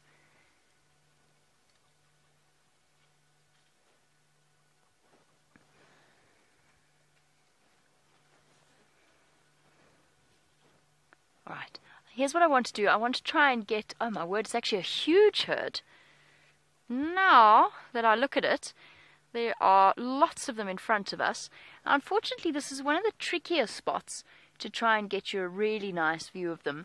It's the sort of scene that you wish to see out in an open area so you can get an idea of their numbers. And the unfortunate thing is we've just missed them drinking. And the reason I know that is have a look at this buffalo bull and have a look at his legs. They've been into 3 in a row pan, or the mud wallows, as they essentially are now. And they've been wading in there to go and drink. So we must have just missed them coming through that area. There you go, the mud's still soaking wet on this buffalo. But as I said, the breeding herds actually tend to be relatively peaceable animals.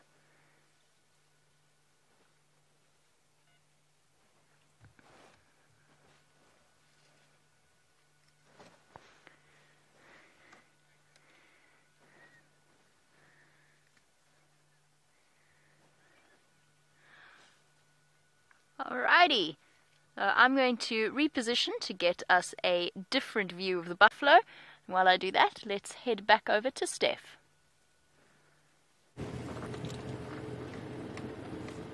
Alright, welcome back with us. And we are driving pretty much the last 2 roads that I haven't driven since yesterday. So since we were with those lioness last night, between then and now, I've pretty much driven every single road that's on this side of the Milwati drainage line, which is the big drainage line that runs through the center of Djuma. And I still haven't found any tracks of these lioness. I'm still convinced in my mind that they are somewhere around Buffelshoek Dam. Everything's just telling me that they're there. Battaliers that are full, hyena walking from that direction. No tracks really leading across any of the roads that we've got here. And so that's basically what we're going to do. Now I'm going to go down, this is Vulture's Nest Road, named after a vulture's nest that I think used to be in this tree, which is now a African hawk eagle's nest. I'll show you the nest now, we can actually see it from here. Just want to keep on scanning. The nest is that collection of sticks that you see in that fork.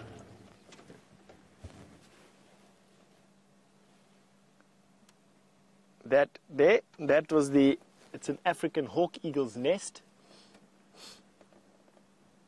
And that is where this particular road gets its name from. Now, I know the lions, those Nkahuma females, enjoy walking through this area. They've killed a number of buffalo that live in this particular area. The most recent being about 200 meters in this direction. They killed a buffalo that we only found a couple of days in because we only saw vultures very late. And then we tracked in there and we bumped into these Nkahumas feasting on a buffalo. Don't see any vultures sitting in trees now though.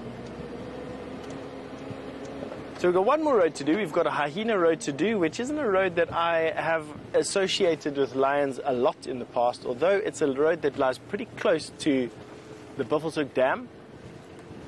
And I have seen the Birmingham boys on it a couple of times. It is just here somewhere. Oh, it's just such a beautiful afternoon. It's going to make for a fantastic sunset today, I think.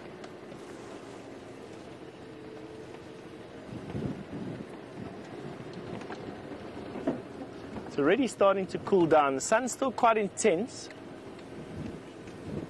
but it's already starting to cool down a little bit. Nice stiff breeze blowing.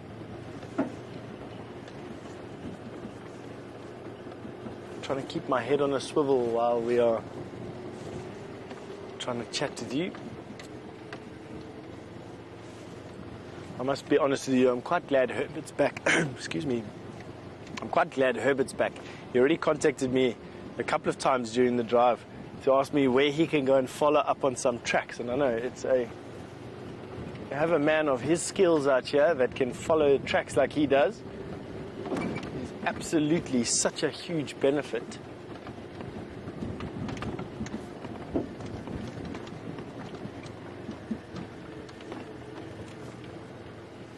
Now, for those of you thinking about coming to Africa at some point, especially in wintertime, different times of the year are very different for different things. In the dry times of the year in the winter, the temperatures go very cold. It'll go down to freezing, very close to freezing. Now, this kudu is exhibiting a typical. Have a look at that full belly that she's got, but she's lost a bit of condition. You can't really see it from this angle. She's got an incredibly swollen belly, but you can see that she's not in her best. She looks okay from this particular angle, but she is a bit skinny. You can see that saddle and her hips and pelvis are a bit shrunken in there. Picking at these leaves. Now, kudu are ruminants, and ruminants are incredibly good at taking out a lot of high protein nutrients from a lot of high quality plants. But in times like this, in drier times like this, what happens is their rumen fills up, and it fills up with very low grade food. And what their body's trying to do is extract every last little bit of nutrients out of very low grade food. And that is apart from all the good things that having a ruminating digestive system gives you in the summertime, in the drought, it is an absolute hamper. So she has got a full belly, but with very low-grade food, and quite often they will starve to death with a full belly. I know it sounds pretty weird, but their digestive system is too slow to release enough nutrients to give them the metabolic energy they need in a 24-hour period.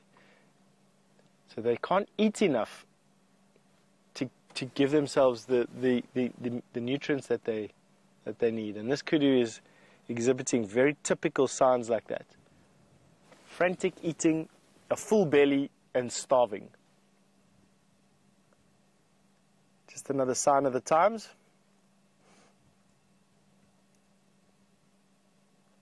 See her with her trumpet-shaped ears. That's not uncommon for kudu to lose condition in winter. I'm painting a very bleak picture there, but don't worry yourselves, don't overly concern yourselves. Kudu are very good at adapting to this particular type of environment. They've been living here for thousands, hundreds of thousands, millions of years. So kudu are very well adapted to the drought. This part of the country is an arid part of the country. It is, although we are classified as savanna here, we're a dry savanna, semi-arid country. So a kudu that goes through a little bit of condition loss going into the dry season is completely normal. The hope is that she does find some high-quality leaves somewhere. For instance, on this buffalo thorn. This buffalo thorn right here is very, very good food for a kudu. A little bit left. Sorry, cat. There we go. That is very, very good food for a kudu. Those leaves there are some of the most high protein leaves that you can get, and still very, very close to a kudu's feeding level. So there's still a lot of these leaves around.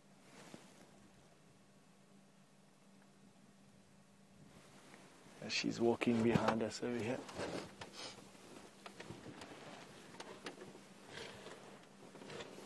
Let's see what she does. She's going to come out of the bush into frame now.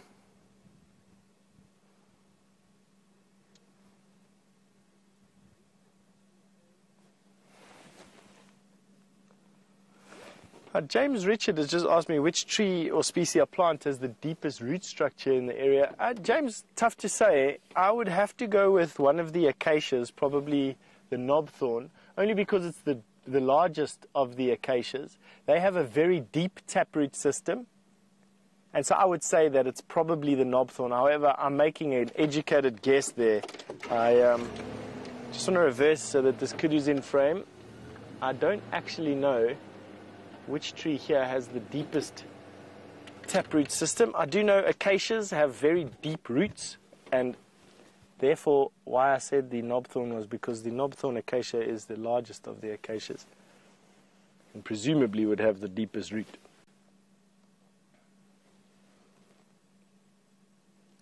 Very delicate the way that these kudu actually eat the bushes that they do. They use their lips and they nibble, keeping those massive trumpet-shaped ears swinging from side to side. Always keeping one on us. You can see her, she's feeding. She's keeping one trumpet pointed to us all the time. That pink hue that's inside that kudu's ear, characteristic of the kudus. Highly variable diet. They eat about 150 different species of trees. Only the elephant eats more species of bush than what the kudu does.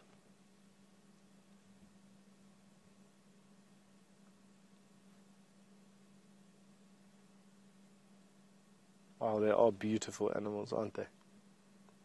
She probably weighs in the region of about 120 kilograms, so about 250 pounds. They get a little bit heavier than that. I think one of the heaviest kudu you'll get in females is about 150 kilograms, so 300 pounds or so.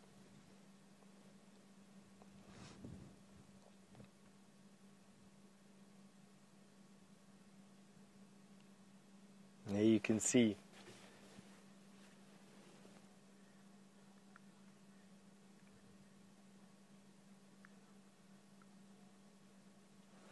So James has just asked, do browsers or grazers have longer tongues? And which species of animal has the longest tongue? Well, James, I would imagine that grazers would have longer tongues on average than what browsers would have. But this is where I'm going to throw it. The giraffe has the longest tongue of all. It has a 30 centimeter tongue. And it's because it uses its tongue as almost a prehensile arm to grab bushes and trees around it. So I would say on average, grazers have longer tongues than browsers. And I would say that apart from that, the one record holder is the giraffe, which has a massively long tongue. And that's out of large mammals. The chameleon obviously has one of the largest or longest tongues in Mother Nature, stretching many times his own body length. So when you start opening it up to any of the animals around, I think the chameleon probably holds the world record at having the longest tongue per body length volume that you get. So for me, it's the chameleon. A giraffe can never stretch its tongue. What would it be? 25 meters out the side of its face to get the branch. I mean, can you imagine? Anyway, let's carry on to Hyena Road. It shows much promise with kudu and impala around here. There's a stocked larder.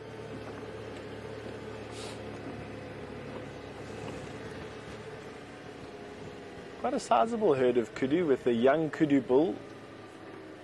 It's him over there. Just starting to come into his coat. He's a 2-year-old kudu bull. 2 to going on to 3 years old.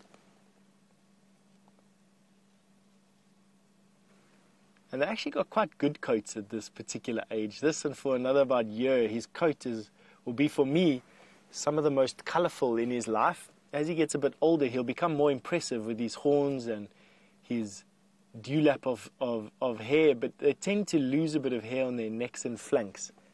So their variation of color changes.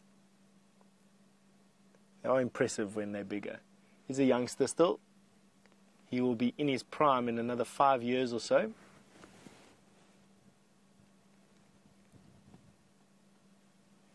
One of the favorite foods of a lion.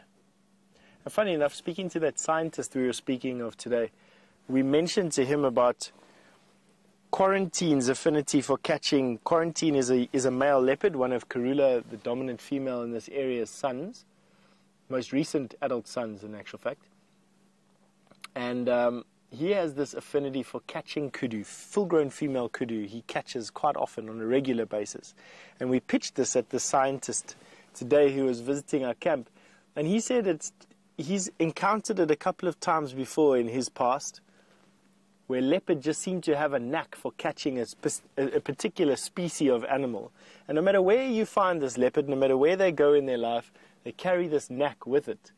Unlike lion, who hunt the most common game in that area very well, leopard tend to favor some or other type of prey species over another, and it's almost like an individualistic thing. I think it's just down to the intelligence of leopard. Leopard are incredibly intelligent. They have about the same brain size as what a lion does, only they are a quarter of the weight. So, you know, how you measure intelligence is brain weight to body mass. It's a ratio. And so leopard, just by using that simple ratio, will be a lot more intelligent than what lion are. They're a lot more adaptable than what lion are. But just from those comments today, it would absolutely make sense that leopard would not be as instinctual or as reactive to an environment, that they'd actually be more charismatic, they'd have a little bit more character, and that character allows them to have favorites, I suppose. In this particular case, kudu. Anyway, on that note, we're going to be sending you over to Jamie, and we're going to catch up with you, I suppose, on the other side of Hyena Road.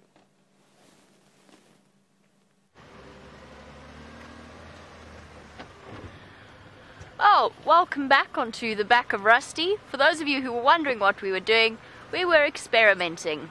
The experiment didn't exactly go according to plan, but we're back up and running and heading through to the Cheetah Plains part. Now, unfortunately, our buffalo herd moved into some very, very thick vegetation, and not only did they move in there, but they showed every sign of wanting to stay in there. Sorry, there's something wrong with my radio so that it's now beeping at me furiously, just constantly. Please don't. Stop it, radio. Oh, goodness. Just might need to turn it down completely. Just hold it a second. I'll try and show you what's happening. It's stopped now. Okay, good. I was going to try and give you a demonstration.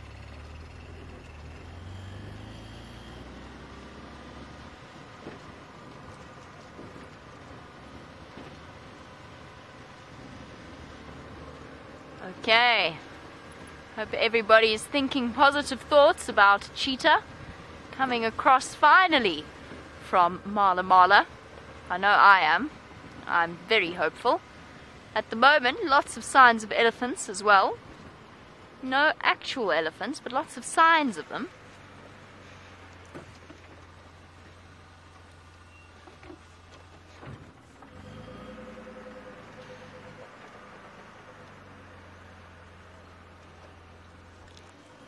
Sorry, got fooled by hyena tracks. You got to be particularly careful in this area when you're looking for cheetah, because at first glance you might be, maybe, if I'm in a particularly forgiving mood, might be forgiven for mixing up cheetah and hyena tracks, just because of the shape of them.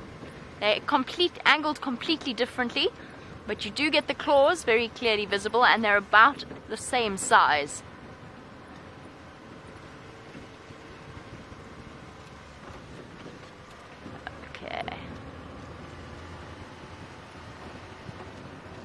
And at least it feels as though the wind is not too strong.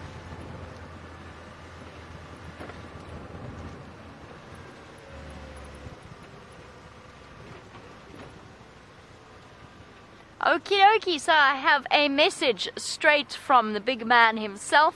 Graham Wallington would like to pass on the message to say that there was signal, there was mobile signal, but unfortunately there wasn't 3G signal. Now, he'd like to tell you all that it was a marvelous experience, and they got lots of clips to show you that they will be sharing with everybody.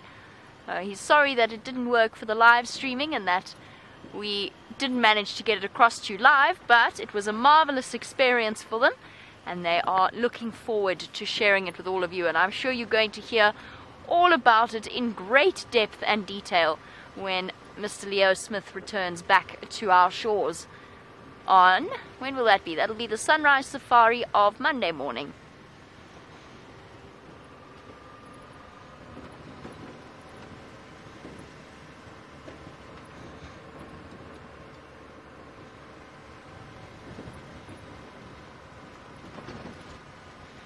These beautiful open patches in this area.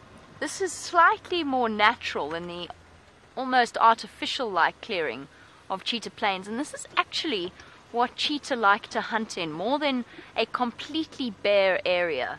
And the reason behind that is they actually, as you know, they can't maintain the speeds that they are famous for very long, which means that they actually have to sneak up very close to their prey before they launch their attack, or else they run the risk of the prey having too large a head start and actually outpacing them and escaping them.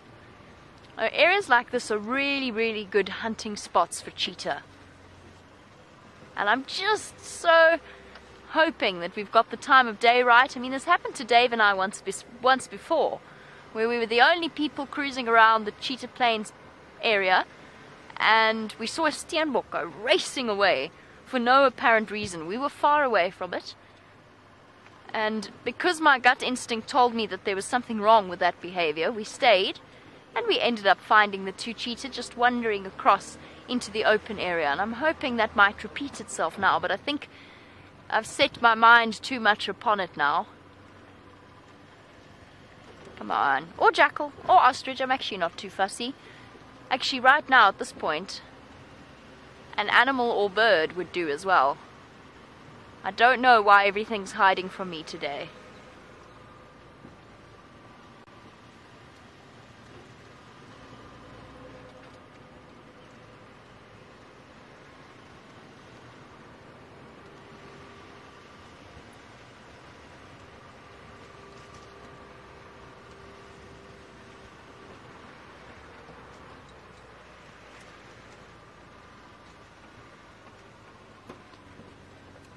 And we are at that portion of the drive where my favorite question comes up, which is from a new viewer called Carla. And Carla, oh my goodness, it's a kudu themed day today. Just kudu everywhere. Hello, little ones. Awesome. Oh, Carla? Yes, this is really live, and would like to extend a welcome to the entire Safari Live team to Carla, who is a new viewer, and I hope that you become as addicted as some of our other viewers have become. This is 100% live. It's also on twice a day, every single day, morning and afternoon. And we have arrived at the great open area. And Carla, I'm not sure where you're from exactly, or how familiar you are with the geography of this area, but just over our kudu's heads, probably about a mile or 2 kilometers, depending upon where you are from, is the Kruger National Park, the world-famous Kruger National Park in South Africa. So yes, 100% live, and we love hearing from you. You can send through any other questions that you have on hashtag Safari Live on Twitter, or you can email through on questions@wildearth.tv. And believe it or not, Carla, kudu are not the only animal that we have out here, although we're certainly doing a very good impression of showing you all the kudu that we see. But we've also got lions and elephants and leopards and hopefully cheetah this afternoon. I've decided I'm still hopeful. Or a pangolin, Dave. Yes, you know, that promise still stands.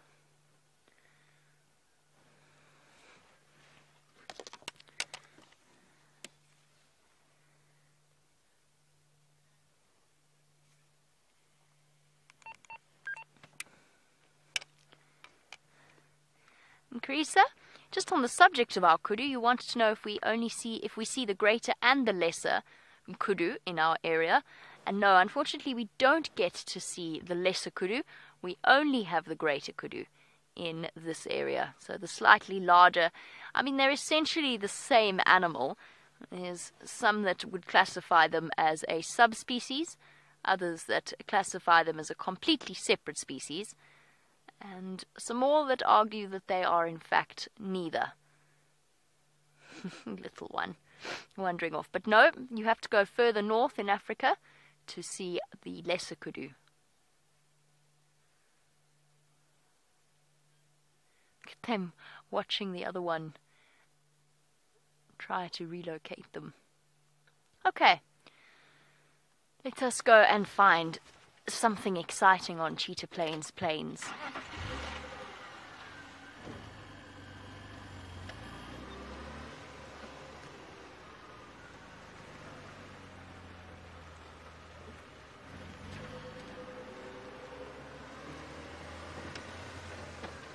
I think the animals know something we don't.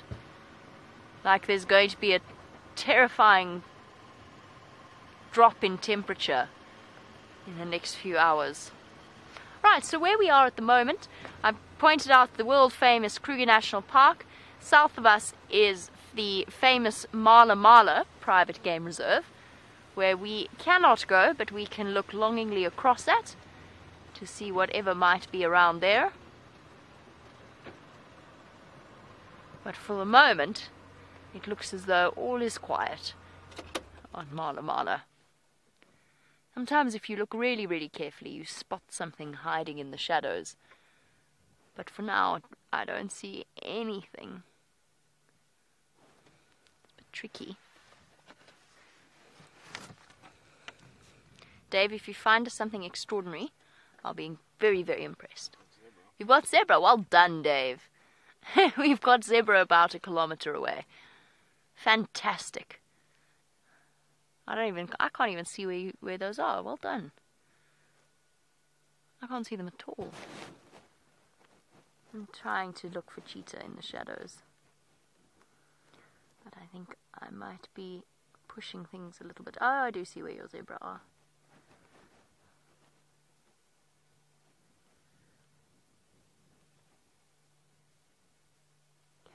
Found 3 termite mounds and a couple of trees and 2 zebra standing in the traditional way that zebra very often do, which is head to rump, so as to look, basically ensure that they've got a 360 almost field of view in this open clearing.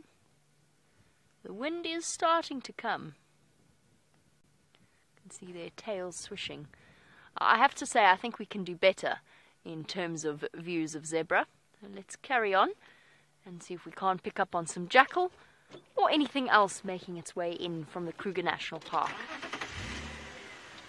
We are, of course, completely open to the Kruger National Park. There are no boundaries between us, a fact which we discovered accidentally when we got into trouble for driving on the wrong road.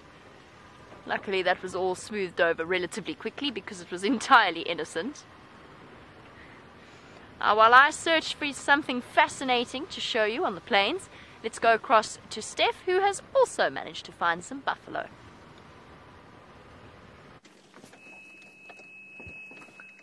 Yes, we bumped into the same buffalo that we were looking at Buffelshoek Dam just now. They seem to have come out of the water and are moving off to feed for the night. We came down the road, they're eating the grass here. I don't quite know what's chased them out of the water. Some good news is I found a fresh track of a lioness heading down a game path coming to Buffelshoek Dam. And I'm predicting that it is the female with the babies. I don't know. We're going to go and check if she's come out of this, on this game path that I do know. And then we bumped into these buffaloes. Oh, these guys are manky. Look at that face. You can see that tongue curling down, hooking the grass, and then they're cutting it off where they're... Now, if you think I have a problem with flies, you must see these guys. I want to show you. If you go to their belly, there's a bare patch of skin on their belly. If you zoom in on that bare patch, All those little dots are all flies. It's horrifying. And one of the things you must never do is when buffalo run away, they leave these flies behind. And I've driven behind a herd of buffalo, 600 buffalo strong, and they stampeded away from some lion. And I drove into this cloud of flies that these buffalo left behind. My senses were overwhelmed. Someone might as well have sprayed tear gas in my face. Have a look at those wickedly sharp horns. Massively thick neck. They can put those horns to good use. There's a lot of footage out there of lions being tossed through the air, 500-pound lion being tossed through the air like a rag doll from these buffalo. Definitely not without a fight. And just because these buffalo are not with the herd doesn't necessarily mean that they are past it. Quite often large buffalo will hang around on the outskirts of these herds and only join the herd when the herd comes past them again, and when the herd leaves, they stay behind. They rarely have lion only to worry about. When they're young and strong, nothing really. When they get a bit older and a bit slower, and lion generally take them out. Like this guy, you can see the top of his boss is hard and shiny. Have a look at all those creases and scars and wrinkles. This buffalo has seen much in his life. Not scared of anything. It's very difficult to intimidate a buffalo.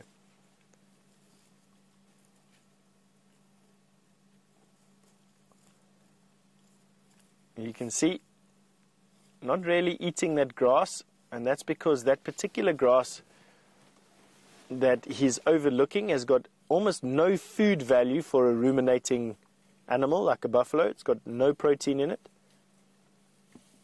Oh, there we go. Fighting over the last little morsel. And so they leave their tufts of unpalatable grasses. Only animals like warthog, hippopotamus, elephant, and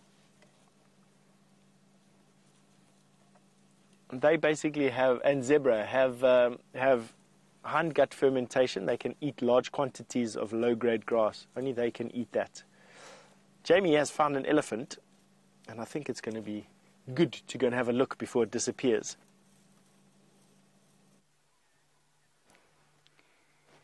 I have actually found a parade of elephants coming in from the Kruger National Park to Cheetah Plains, quite possibly to go and have a drink at a Cheetah Plains pan. Look at these two little ones at the back there, gathering the courage to follow Mom, needing the encouragement from the elephant cow behind. Oh, look at her. Hello, big girl. You haven't got any tusks. Look at her head and the way that it's sunken in around the bones of her skull. There's something very odd about her face, apart from the lack of tusks, which is normal. It's very rare. It's relatively rare, but it is normal. I think she's quite an old elephant cow. And here comes the rest of the parade, slowly moving towards Cheetah Plains. And I love that. I love that feeling that we're sitting, looking into the Kruger National Park, a place that for me holds a childlike wonder still. And watching the animals come through into our area. I've always loved those sorts of things. I've sat once on a rocky outcrop watching elephants come in from Botswana into South Africa across the Limpopo River. And there's just such a sense of vastness, and you can almost bring yourself to imagine, can kind of take yourself back to a time when there were no boundaries and countries and fences and any of those ridiculous things to restrict where those beautiful animals can go. I love that feeling. I sit and imagine what it must have been like at a time when that river wasn't a boundary. Let's go forward a little bit. We'll catch them coming out onto the road. Hello, guys. And tuskless elephants tend to be Especially the tuskless females tend to be slightly more grumpy, in my experience, than the tusked females. I'll just keep a close eye on her. You're an old girl. Hey, big girl. You're beautiful. Your family's beautiful.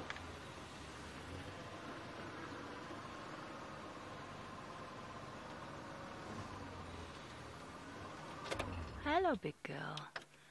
It's okay. We're just sitting. Just sitting. Nicely, big girl. Hey, beautiful. It's all right.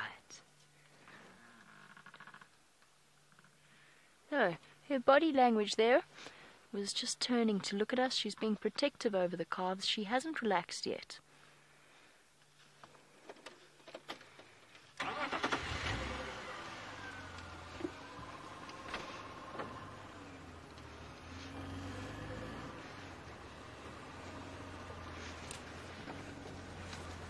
All right, big girl.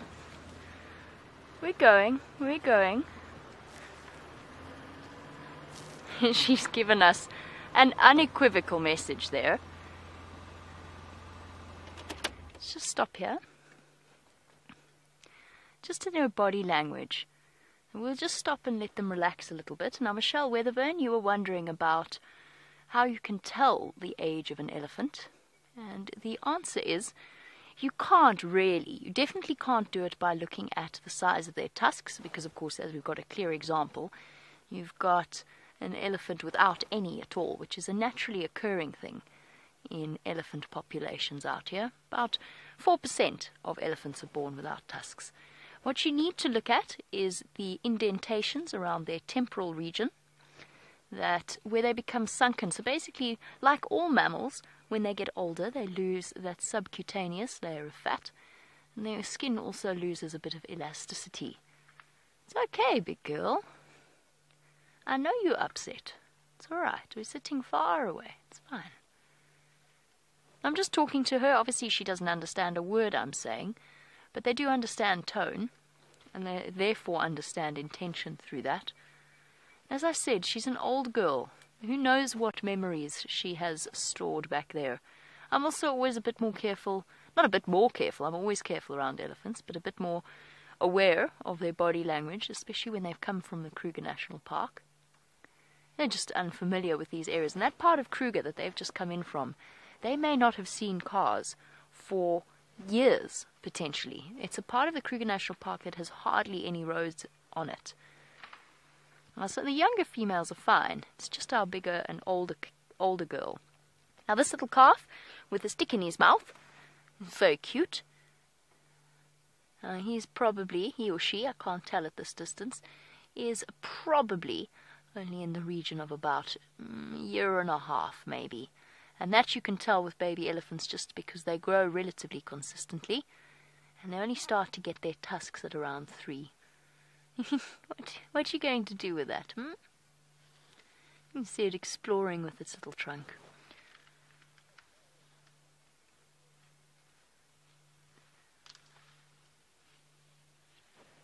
What I also did there, one of the reasons why I backed away, was because if I hadn't, our only escape route would have been forward through the rest of the herd, which obviously I don't want to do. So it's important to respect these animals constantly, to speak their language, and to remember that we are in their home and not the other way around, and that anything that they do is because we're in their space. And that's important to remember. Hey, big girl. So she's not behaving aggressively, but she was just sending us an unequivocal message to go backwards. And she's going to stand there like a sentry. As one of the oldest females in the group, she's going to stand there between us and the rest of the herd until the rest of the herd has gone past. That's her job. And she's also quite occupied by that branch of the weeping wattle that she's currently debarking. As the rest of the herd crosses the road in front of us, and I'm sure they're heading to Cheetah Plains Pan, so we will be able to catch up with them there.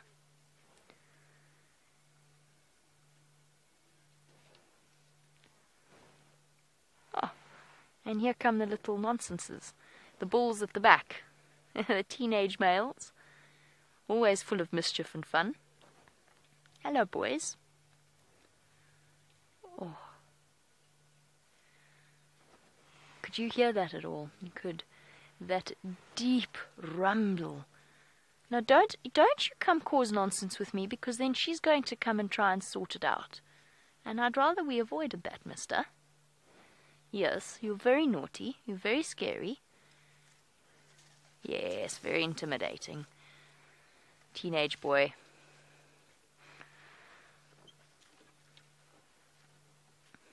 Hello, boy. Don't you be full of nonsense. Very big and scary, but you've got a very big female who's keeping an eye on you. So the young males, when they do that, they are being naughty. That's to learn their boundaries and to be intimidating.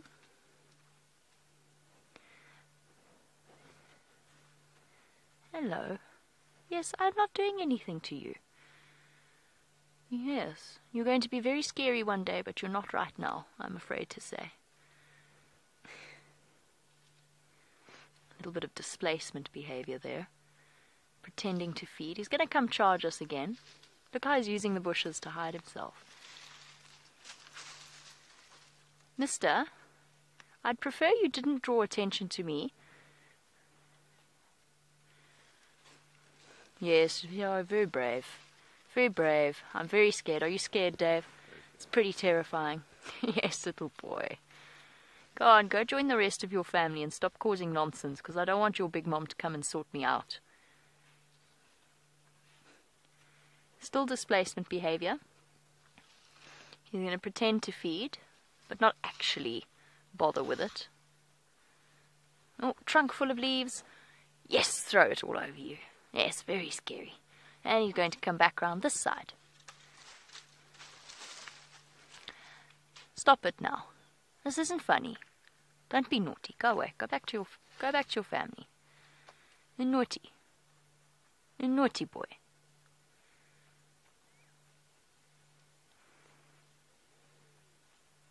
Full of nonsense. And while we await the big bulls that will accompany the rest of the herd, there's another herd on its way towards us. So while we wait for them, let's go back to Steph and a spectacular view.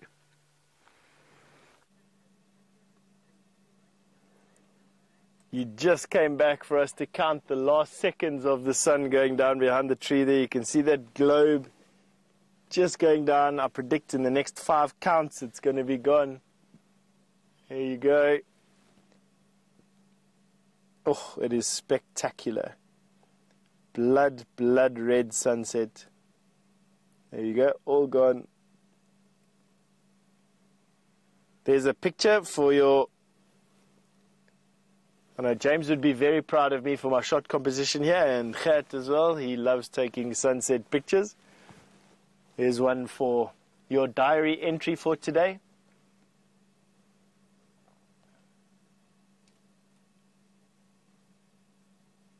Absolutely fantastic. An end to a beautiful day here on Djuma Private Game Reserve. Must be honest, it's been quite a nice afternoon. Still one of those days where the cats here are just absolutely a puzzle. Now, very fresh tracks of a lioness coming across Buffelshoek Dam Wall. Coming into this area, obviously it's this lioness that's making her way back to the cubs. Andrew, who's just been at the den, says to me that the lioness is not there. So we can't go there. But what I am going to do is circle around the side of this particular drainage line to see if we can't see her coming in. And hopefully that'll give us the avenue to go into this den site without contravening anything at the moment. But anyway, back to Jamie with that elephant. Let's remember things. Hello, gorgeous girls. We've got the rest of the herd moving through. Oh, and a very cheeky little youngster looking down its nose at us. What have you got to say for yourself, little one? Oh, a bit more scary now that Mom's not so close. Off it dashes. Oh, those deep rumbles of the elephants talking to each other. Oh, not another one of you little nonsenses. And there's a bigger one behind him that actually is thinking about coming to intimidate us seriously. Yep, here he comes. Hello. Yes, stand shoulder to shoulder, you two. You beautiful. Have a quick dust bath. Okay, same thing, displacement behavior. It's a bit more serious when not serious, but it's a bit more intimidating when it comes from a slightly larger bull. But he's still young, the one on the right. But he's going to be I think he's going to be a little bit braver than the other two, and he is going to come up to the vehicle. Let's see. All behavior that looks completely normal. It's exactly what an elephant might usually do, except there's a subtle difference in their body language. There's that gentle, not straight on, but that swinging towards us, blowing clouds of dust at himself. He's pretending to be interested in that, but he's looking at us the whole time for a reaction. He's basically showing off.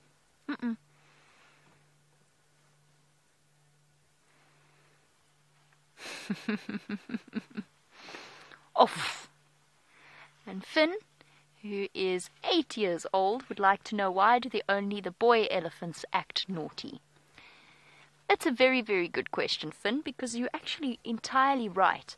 It's very seldom, Finn is 100% right actually, very, very seldom that it is a young female calf that comes running up to the vehicle to try and intimidate us. Finn, I don't know why it is. I think it's because the boy elephants often spend a bit more time on their own, and because they're going to go on to live their life completely alone or with other boys, they have to learn to be independent, and they have to learn where their boundaries are, because they're not, yes, throw your stick. They're not always going to have the protection of the herd. So nature has made it so that they are a little bit more adventurous than the females. Yes, very intimidating. Off you go. You're still going to come back. Or not. Bye-bye then. Beautiful elephant sighting. Really, really stunning. It's worth being all the way on the Kruger National Park boundary and a very long way from home just to enjoy a moment like that. And it's really fun to just sit and read their body language and to try and understand what they're doing and why they're doing what they're doing. And Finn, and to lots of others, one day, when those boys grow up, they are going to be seriously intimidating. They're going to be scary. You can imagine when they're absolutely huge, just how scary it will be to have them coming up to vehicles and trying to scare the people inside them. It's also from the Kruger National Park. They've learned bad habits because, of course, the Kruger is open to all manner of guests to come through. Oopsie, sorry, I forgot not to move my hat. And what that means is occasionally they have bad experiences with vehicles, or as is what happened here, I think, with the boys. They get people that immediately start their cars and drive away, and they've learnt that, hey, this is fun. I can scare this thing on wheels away from us. I just have to swing my head and shake my ears, and then I'm very scary. I must be big and scary. So they learn bad habits, is essentially what I'm saying. Any more? No. So can I come through here, please?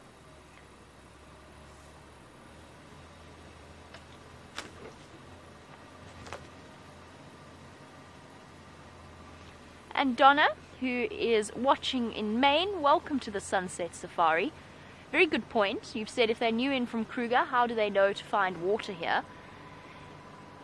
It goes back to what we were saying, what Steph was talking about earlier, about how we know some things about animal behavior, but we don't know everything.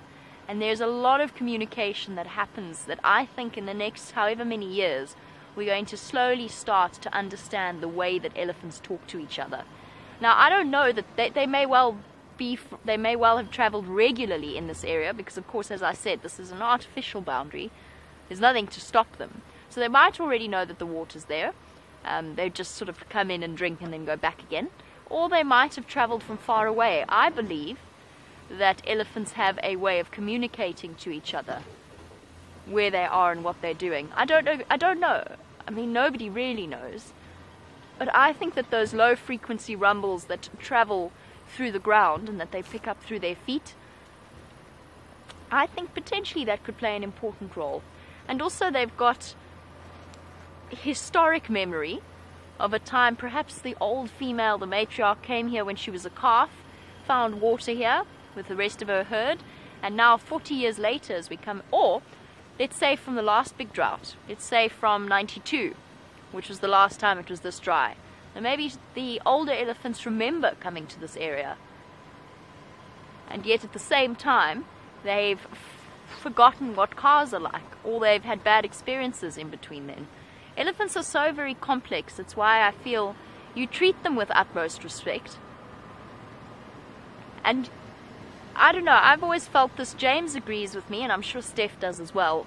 You know when an elephant's telling you to go away versus when an elephant's coming to stand and loom over you and be naughty and be scary, versus when it really is serious. You know exactly what it's telling you. They somehow have a way of communicating it, even at 500 meters, and perhaps it's just because we're constantly reading their body language that we become very familiar with it. I think we could have a stunning scene at Cheetah Plains Pan, just looking at the amount of light that we have.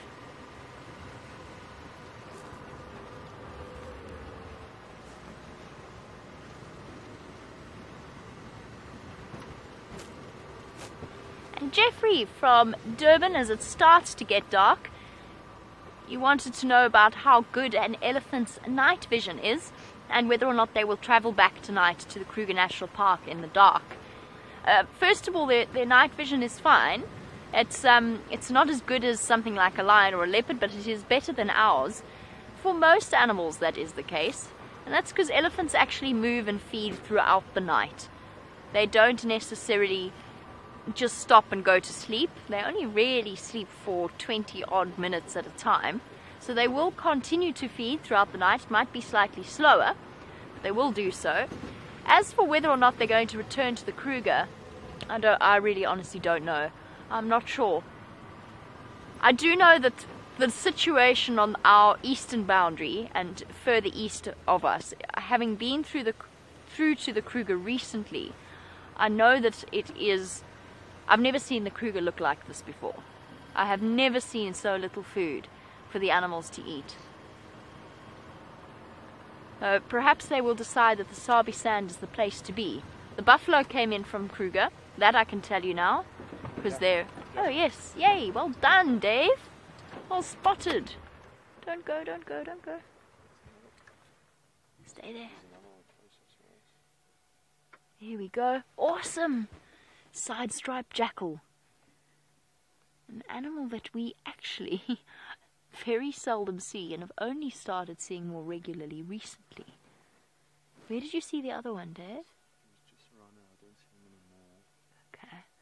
Perhaps they've just stopped to hide behind a bush. So a pair, apparently, of side-striped jackal. We always get really excited when we see jackal just because they are such a rarity out here. Oh, big yawn. They're starting to get up and mobile for the day and giving us a really nice example of their long limbs. The side-striped in particular are a little bit longer and more, lanky, I suppose. They're more lanky than the black-backed jackal. Oh, we've got a male marking his territory. And his mate, there she is. There we go. Wonderful. We've got a female as well. Oh, actually, no, we don't. That's definitely not a female. Interesting. Very interesting. Nope, that's I don't think that's a female. Actually quite hard to tell. Either way, usually you find them in monogamous pairs. Let's see what this jackal does. Look, licking the urine. Rather than phlegm and grimacing, actually physically licking where the other male urinated.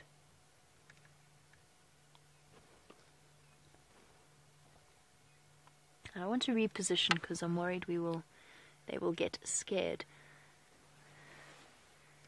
I'm thrilled that we found some jackal. It's always exciting. There's something so fascinating about these creatures. And it's such a pity that we hardly ever see them.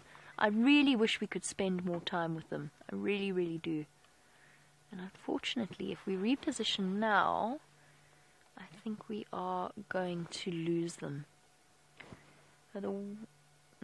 Where's the second one gone? Here we go. She's walking into the open there. Here we go. Meeting up together again. Now, generally you find them in monogamous pairs. However, what does happen is that sometimes they form family groups. So their pups from a previous litter will stay with their parents. There we go, marking on top of the previous marking.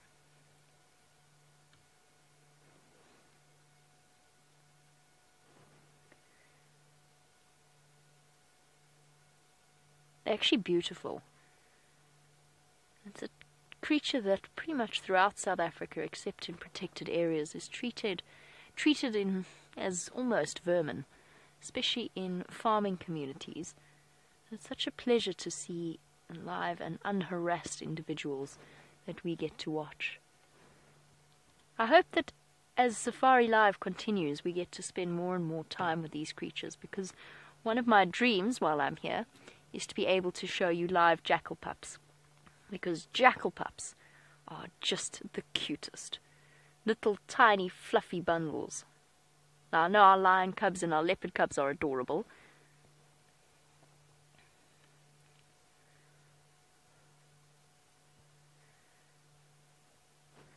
And Tasha Michelle, very observant, looking at the white tip at the end of the side-striped jackal's tail.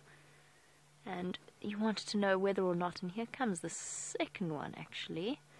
Let's try and keep an eye on where they're going. You wanted to know if that white tip, which does show up so clearly, is a way of allowing the pups to follow them. And that's a very good explanation. That might be why the tip of the tail is white, kind of like a follow me sign. It could also be that it's there to enhance visual communication. As you know, animals speak through body language, visual cues. And she's disappearing. He's disappearing. Waiting for the second jackal to join it. Here we go. Well done, Dave. I can barely see them in the dark.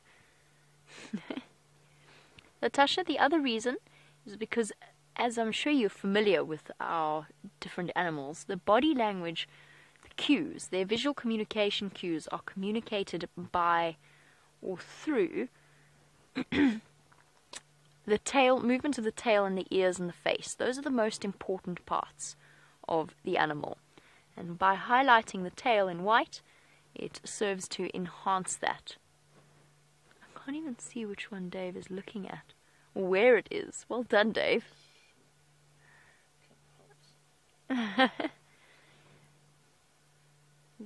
Awesome what this camera can accomplish, because I can't even see that log that it just walked in front of.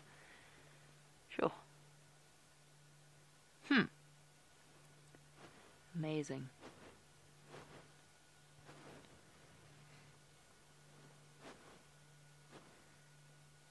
Nope. I can't see them with my naked eye. Unless I'm looking in completely the wrong place.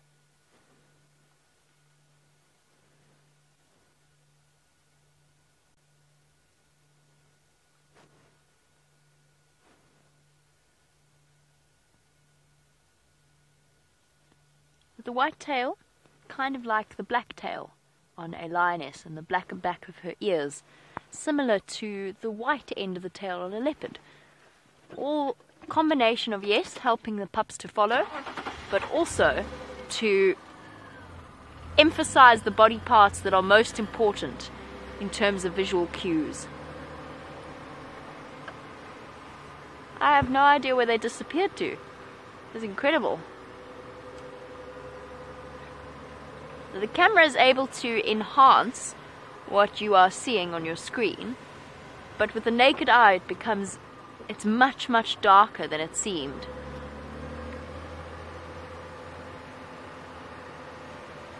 I've definitely lost them.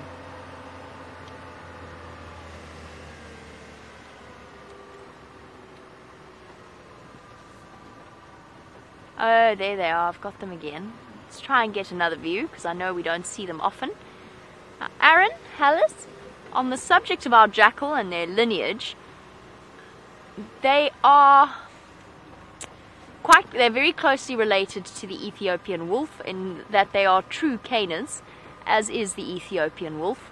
They're actually very, very closely related to our domestic dogs genetically, apparently.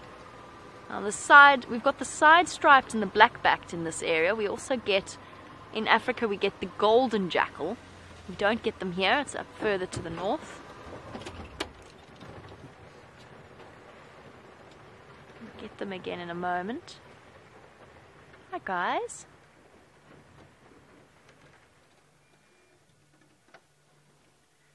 No, they're a little bit skittish. Dashing off back into the safety of cover. Okay, I don't want to interfere with their evening plans too much, and they're obviously a little bit scared of the vehicle to be too close. I think for now we'll let them move off, and we'll slowly start the process of getting them more used to people. Alright, we're going to carry on, see if our elephants decide to pop out at the Cheetah Plains pan. While we do, let's go back across to Steph, find out. Never mind, we're not going back to Steph at all. You're going to carry on the back of the vehicle with us.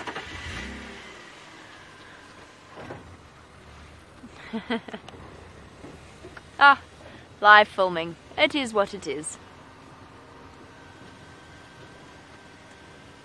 Okay. Sorry guys, I would like to stay with those jackal for longer. But I can see that they're a bit nervous around our vehicle, and I don't want to stress them out any more than necessary. Or at all, ideally. Now going back to the evolutionary relationship with jackal, the canids, there's also a lot of vultures here, I'm seeing. Keep an eye on that, perhaps there's something that we missed somewhere here.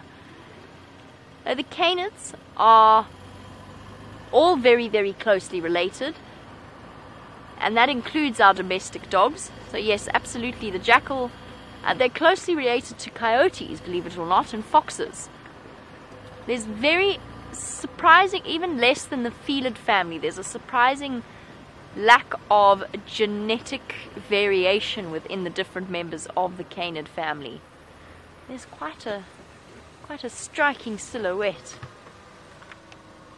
that this vulture provides. Where have you lot come from?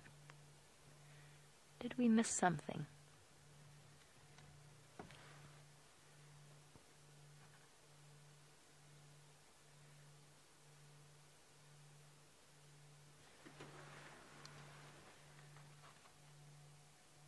They are, in their own way. That one really looks like a vulture out of the Jungle Book. And just that patch of feathers on the top of its head. Well done, Dave.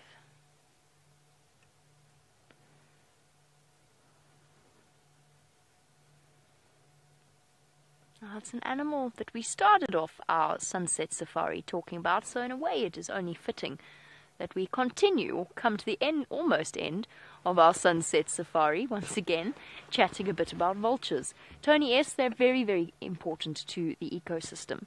And one of the big reasons is because, of course, they're basically the dustbins of the bush, along with the hyena. They clean up carcasses, and we saw how fast they managed to clean up that nyama.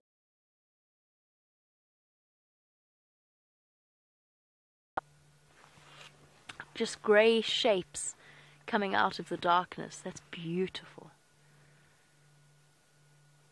Sorry, Tony. Got distracted. Let me finish off quickly answering your question, and then we'll go and we'll have a slightly closer look at these ellies. Tony, they're essential because they clear up carcasses, in other words, so that disease cannot spread.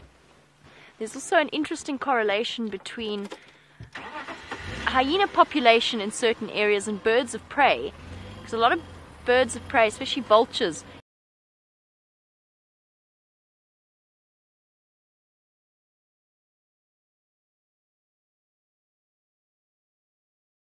and that's one of the reasons put forward as a reason for a decline in vultures. Not just that they're being poached or poisoned, but also that they are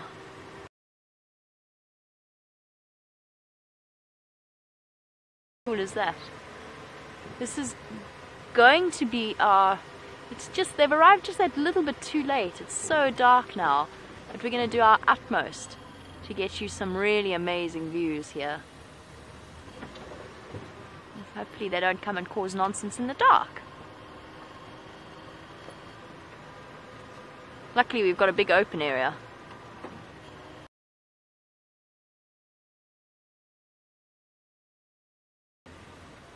I'm just going to pull off here and let's see what our view is like. They're all coming running in, there's dust everywhere. It's just that little bit too dark.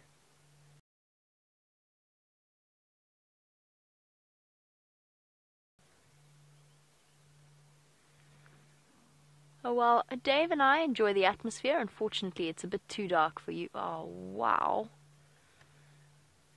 It's beautiful. Unfortunately, it is coming across a bit too dark on your screen. So while Dave and I enjoy this, I'm going to send you back across to Steph and find out how his evening is going.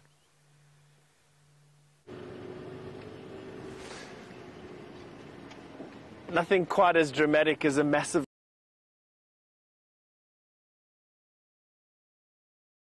We are still circling this area aimlessly looking for any hairy cat, and we actually had some fresh tracks of a lioness going towards the den site, but with the sun going down the way it is, we don't spotlight on those cubs. So unfortunately, too late, she cried, was what it was.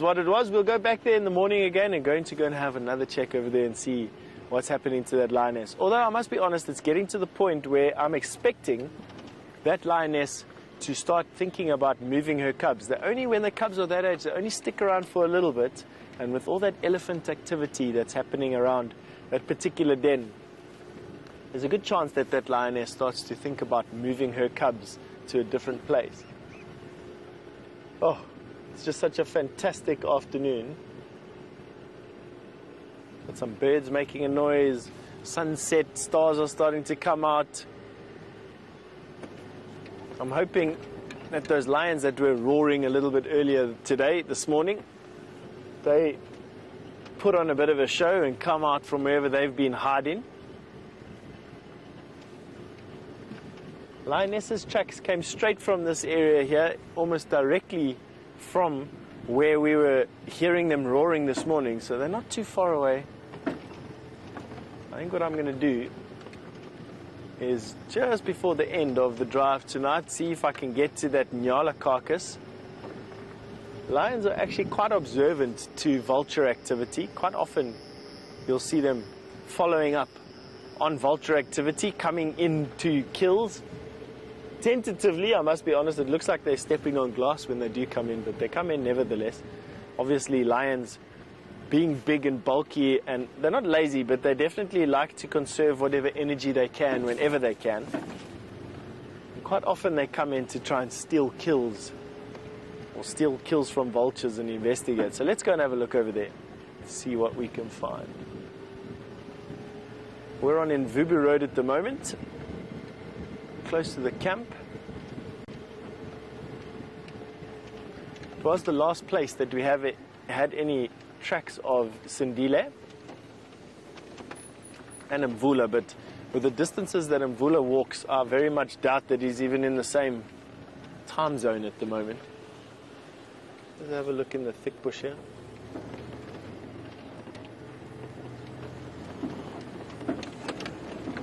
Hold on.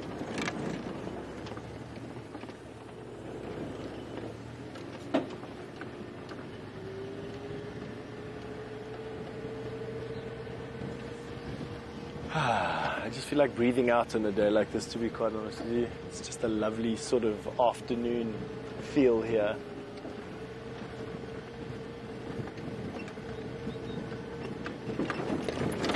Been an interesting day having the scientists from... Whoa. Hold on. Camera's shaking itself loose. Don't worry. That wasn't me falling off of the planet. It was just me hitting a particularly eroded spot a little bit too vigorously. Sorry there, Gert. Sorry everybody that had that lurch in their world.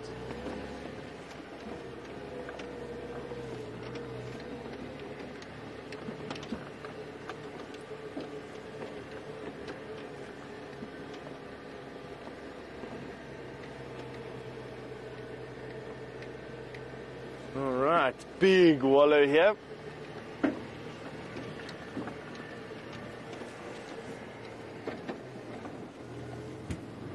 Such a lovely color. Let's see if we can get you into an area where we can actually show you the color of this particular sky.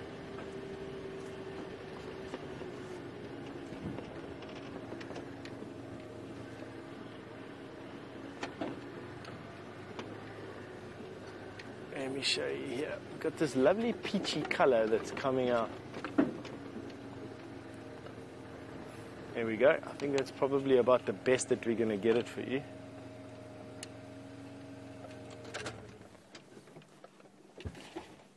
Have a look. That's lovely, hey? Look at all those color grades that you've got there. You've got from yellow down in the bottom right-hand corner through the reds, and there's almost like a bluish, purplish tinge, I would say, right at the top in the end. More blue than purple, I'd think. Star coming on the right. Coming back down there. Wow. That is a pretty sky. Quite burnt. It's obviously the dust in the atmosphere that's giving it that burnt color.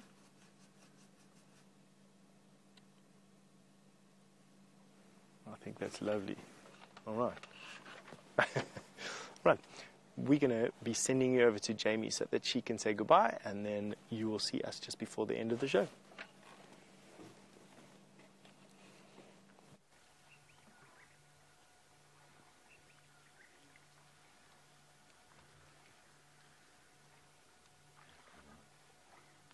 And we are ending off our sunset safari with this beautiful atmosphere that we're currently experiencing. Now, unfortunately, I have lost all communications with Final Control. They just stopped working. We've got a really, truly stunning view here on the Cheetah Plains clearing. And just accompanied to the soft, sloping sounds of elephants having a drink.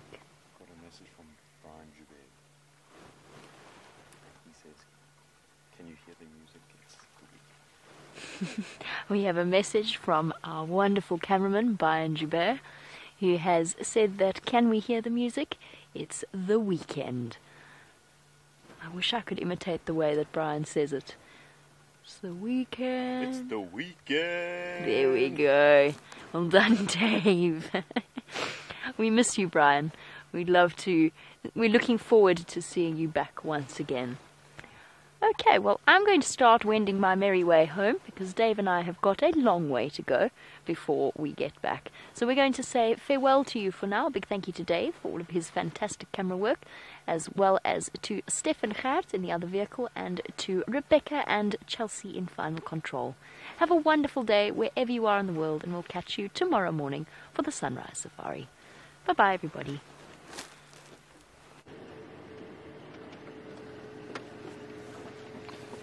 It is the weekend. Well, Joe, I would have loved to have been part of that little bit of banter. I can't imagine Jamie, as petite as what she is, being able to generate the type of voice that Brian can generate. Must have been quite a show. Right. Let us see here. Nothing around this pan.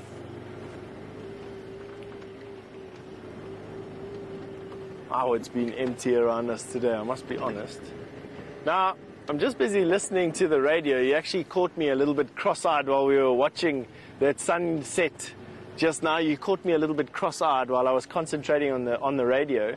Herbert and Andrew have just had the vocalizations, or just heard the vocalization of a male lion, and guess where?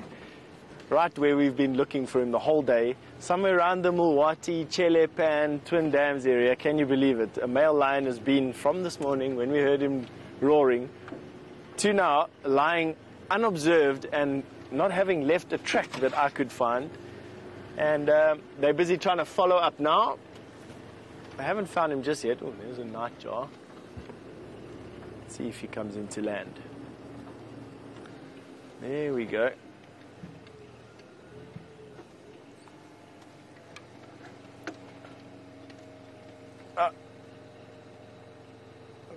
That was a nightjar. I don't know, did you manage to get it a little bit? No, nothing. Just shot out of view before we could get it for you. Sorry about that. A nightjar is a type of bird, a nocturnal bird. It sits quite often on the road and uses the sky to silhouette insects above it, and then hawks up, catches the insect, and then comes down again. Very swift flying birds. Actually, they're quite agile. They're not swift flying birds. They're quite slow, floppy birds, but they can maneuver like a bat.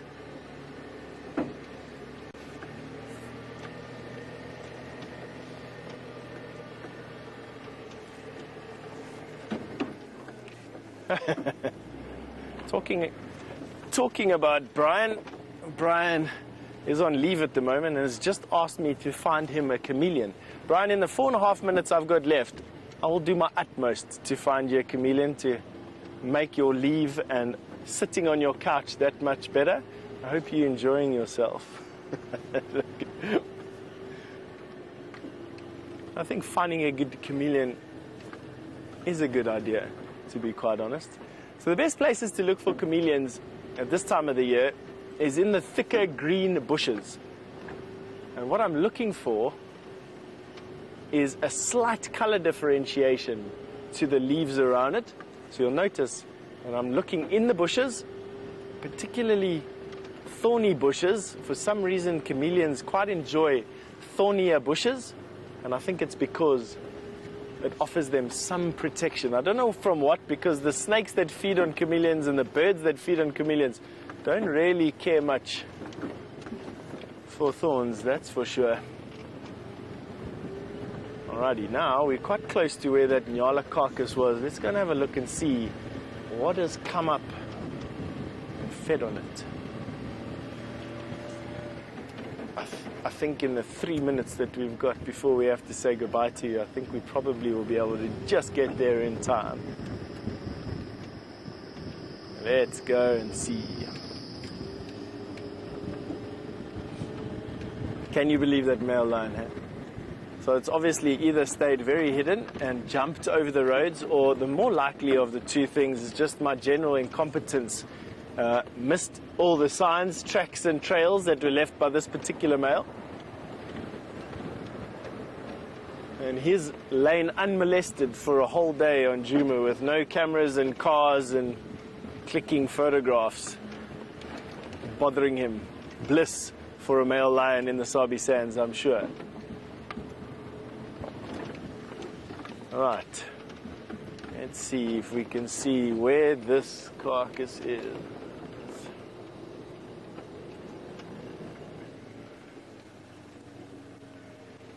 Let's see if we can do it in the 2 minutes that I have left of the show. Of course, it wouldn't be in an easily seen place. That would be way too easy.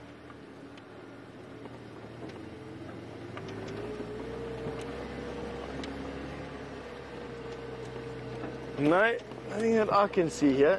Obviously, either been picked up or is moving away.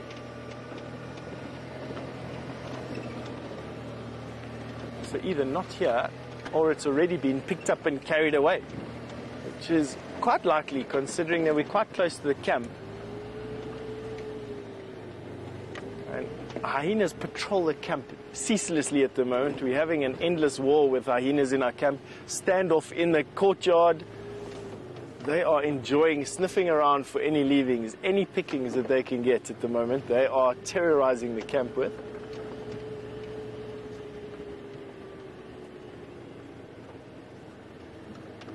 Alright, yeah. Doesn't look like there's any kill here whatsoever. Alright. That, I think, is that for this particular show. It gives me a little bit of time just to say thank you once again for your support. Thank you for supporting the product. Thank you for asking your questions and for watching us. Sorry we didn't get the lions today, but we had a very, very nice day, nevertheless, full of different things. And, of course, the banter between myself and Jamie. I just want to say thank you to our team. Thank you to Rebecca. I don't quite know who was on D2 this afternoon. Thank you to Gert. Thank you to Jamie. Wherever you are, have a very, very, very nice day. See you tomorrow. All right.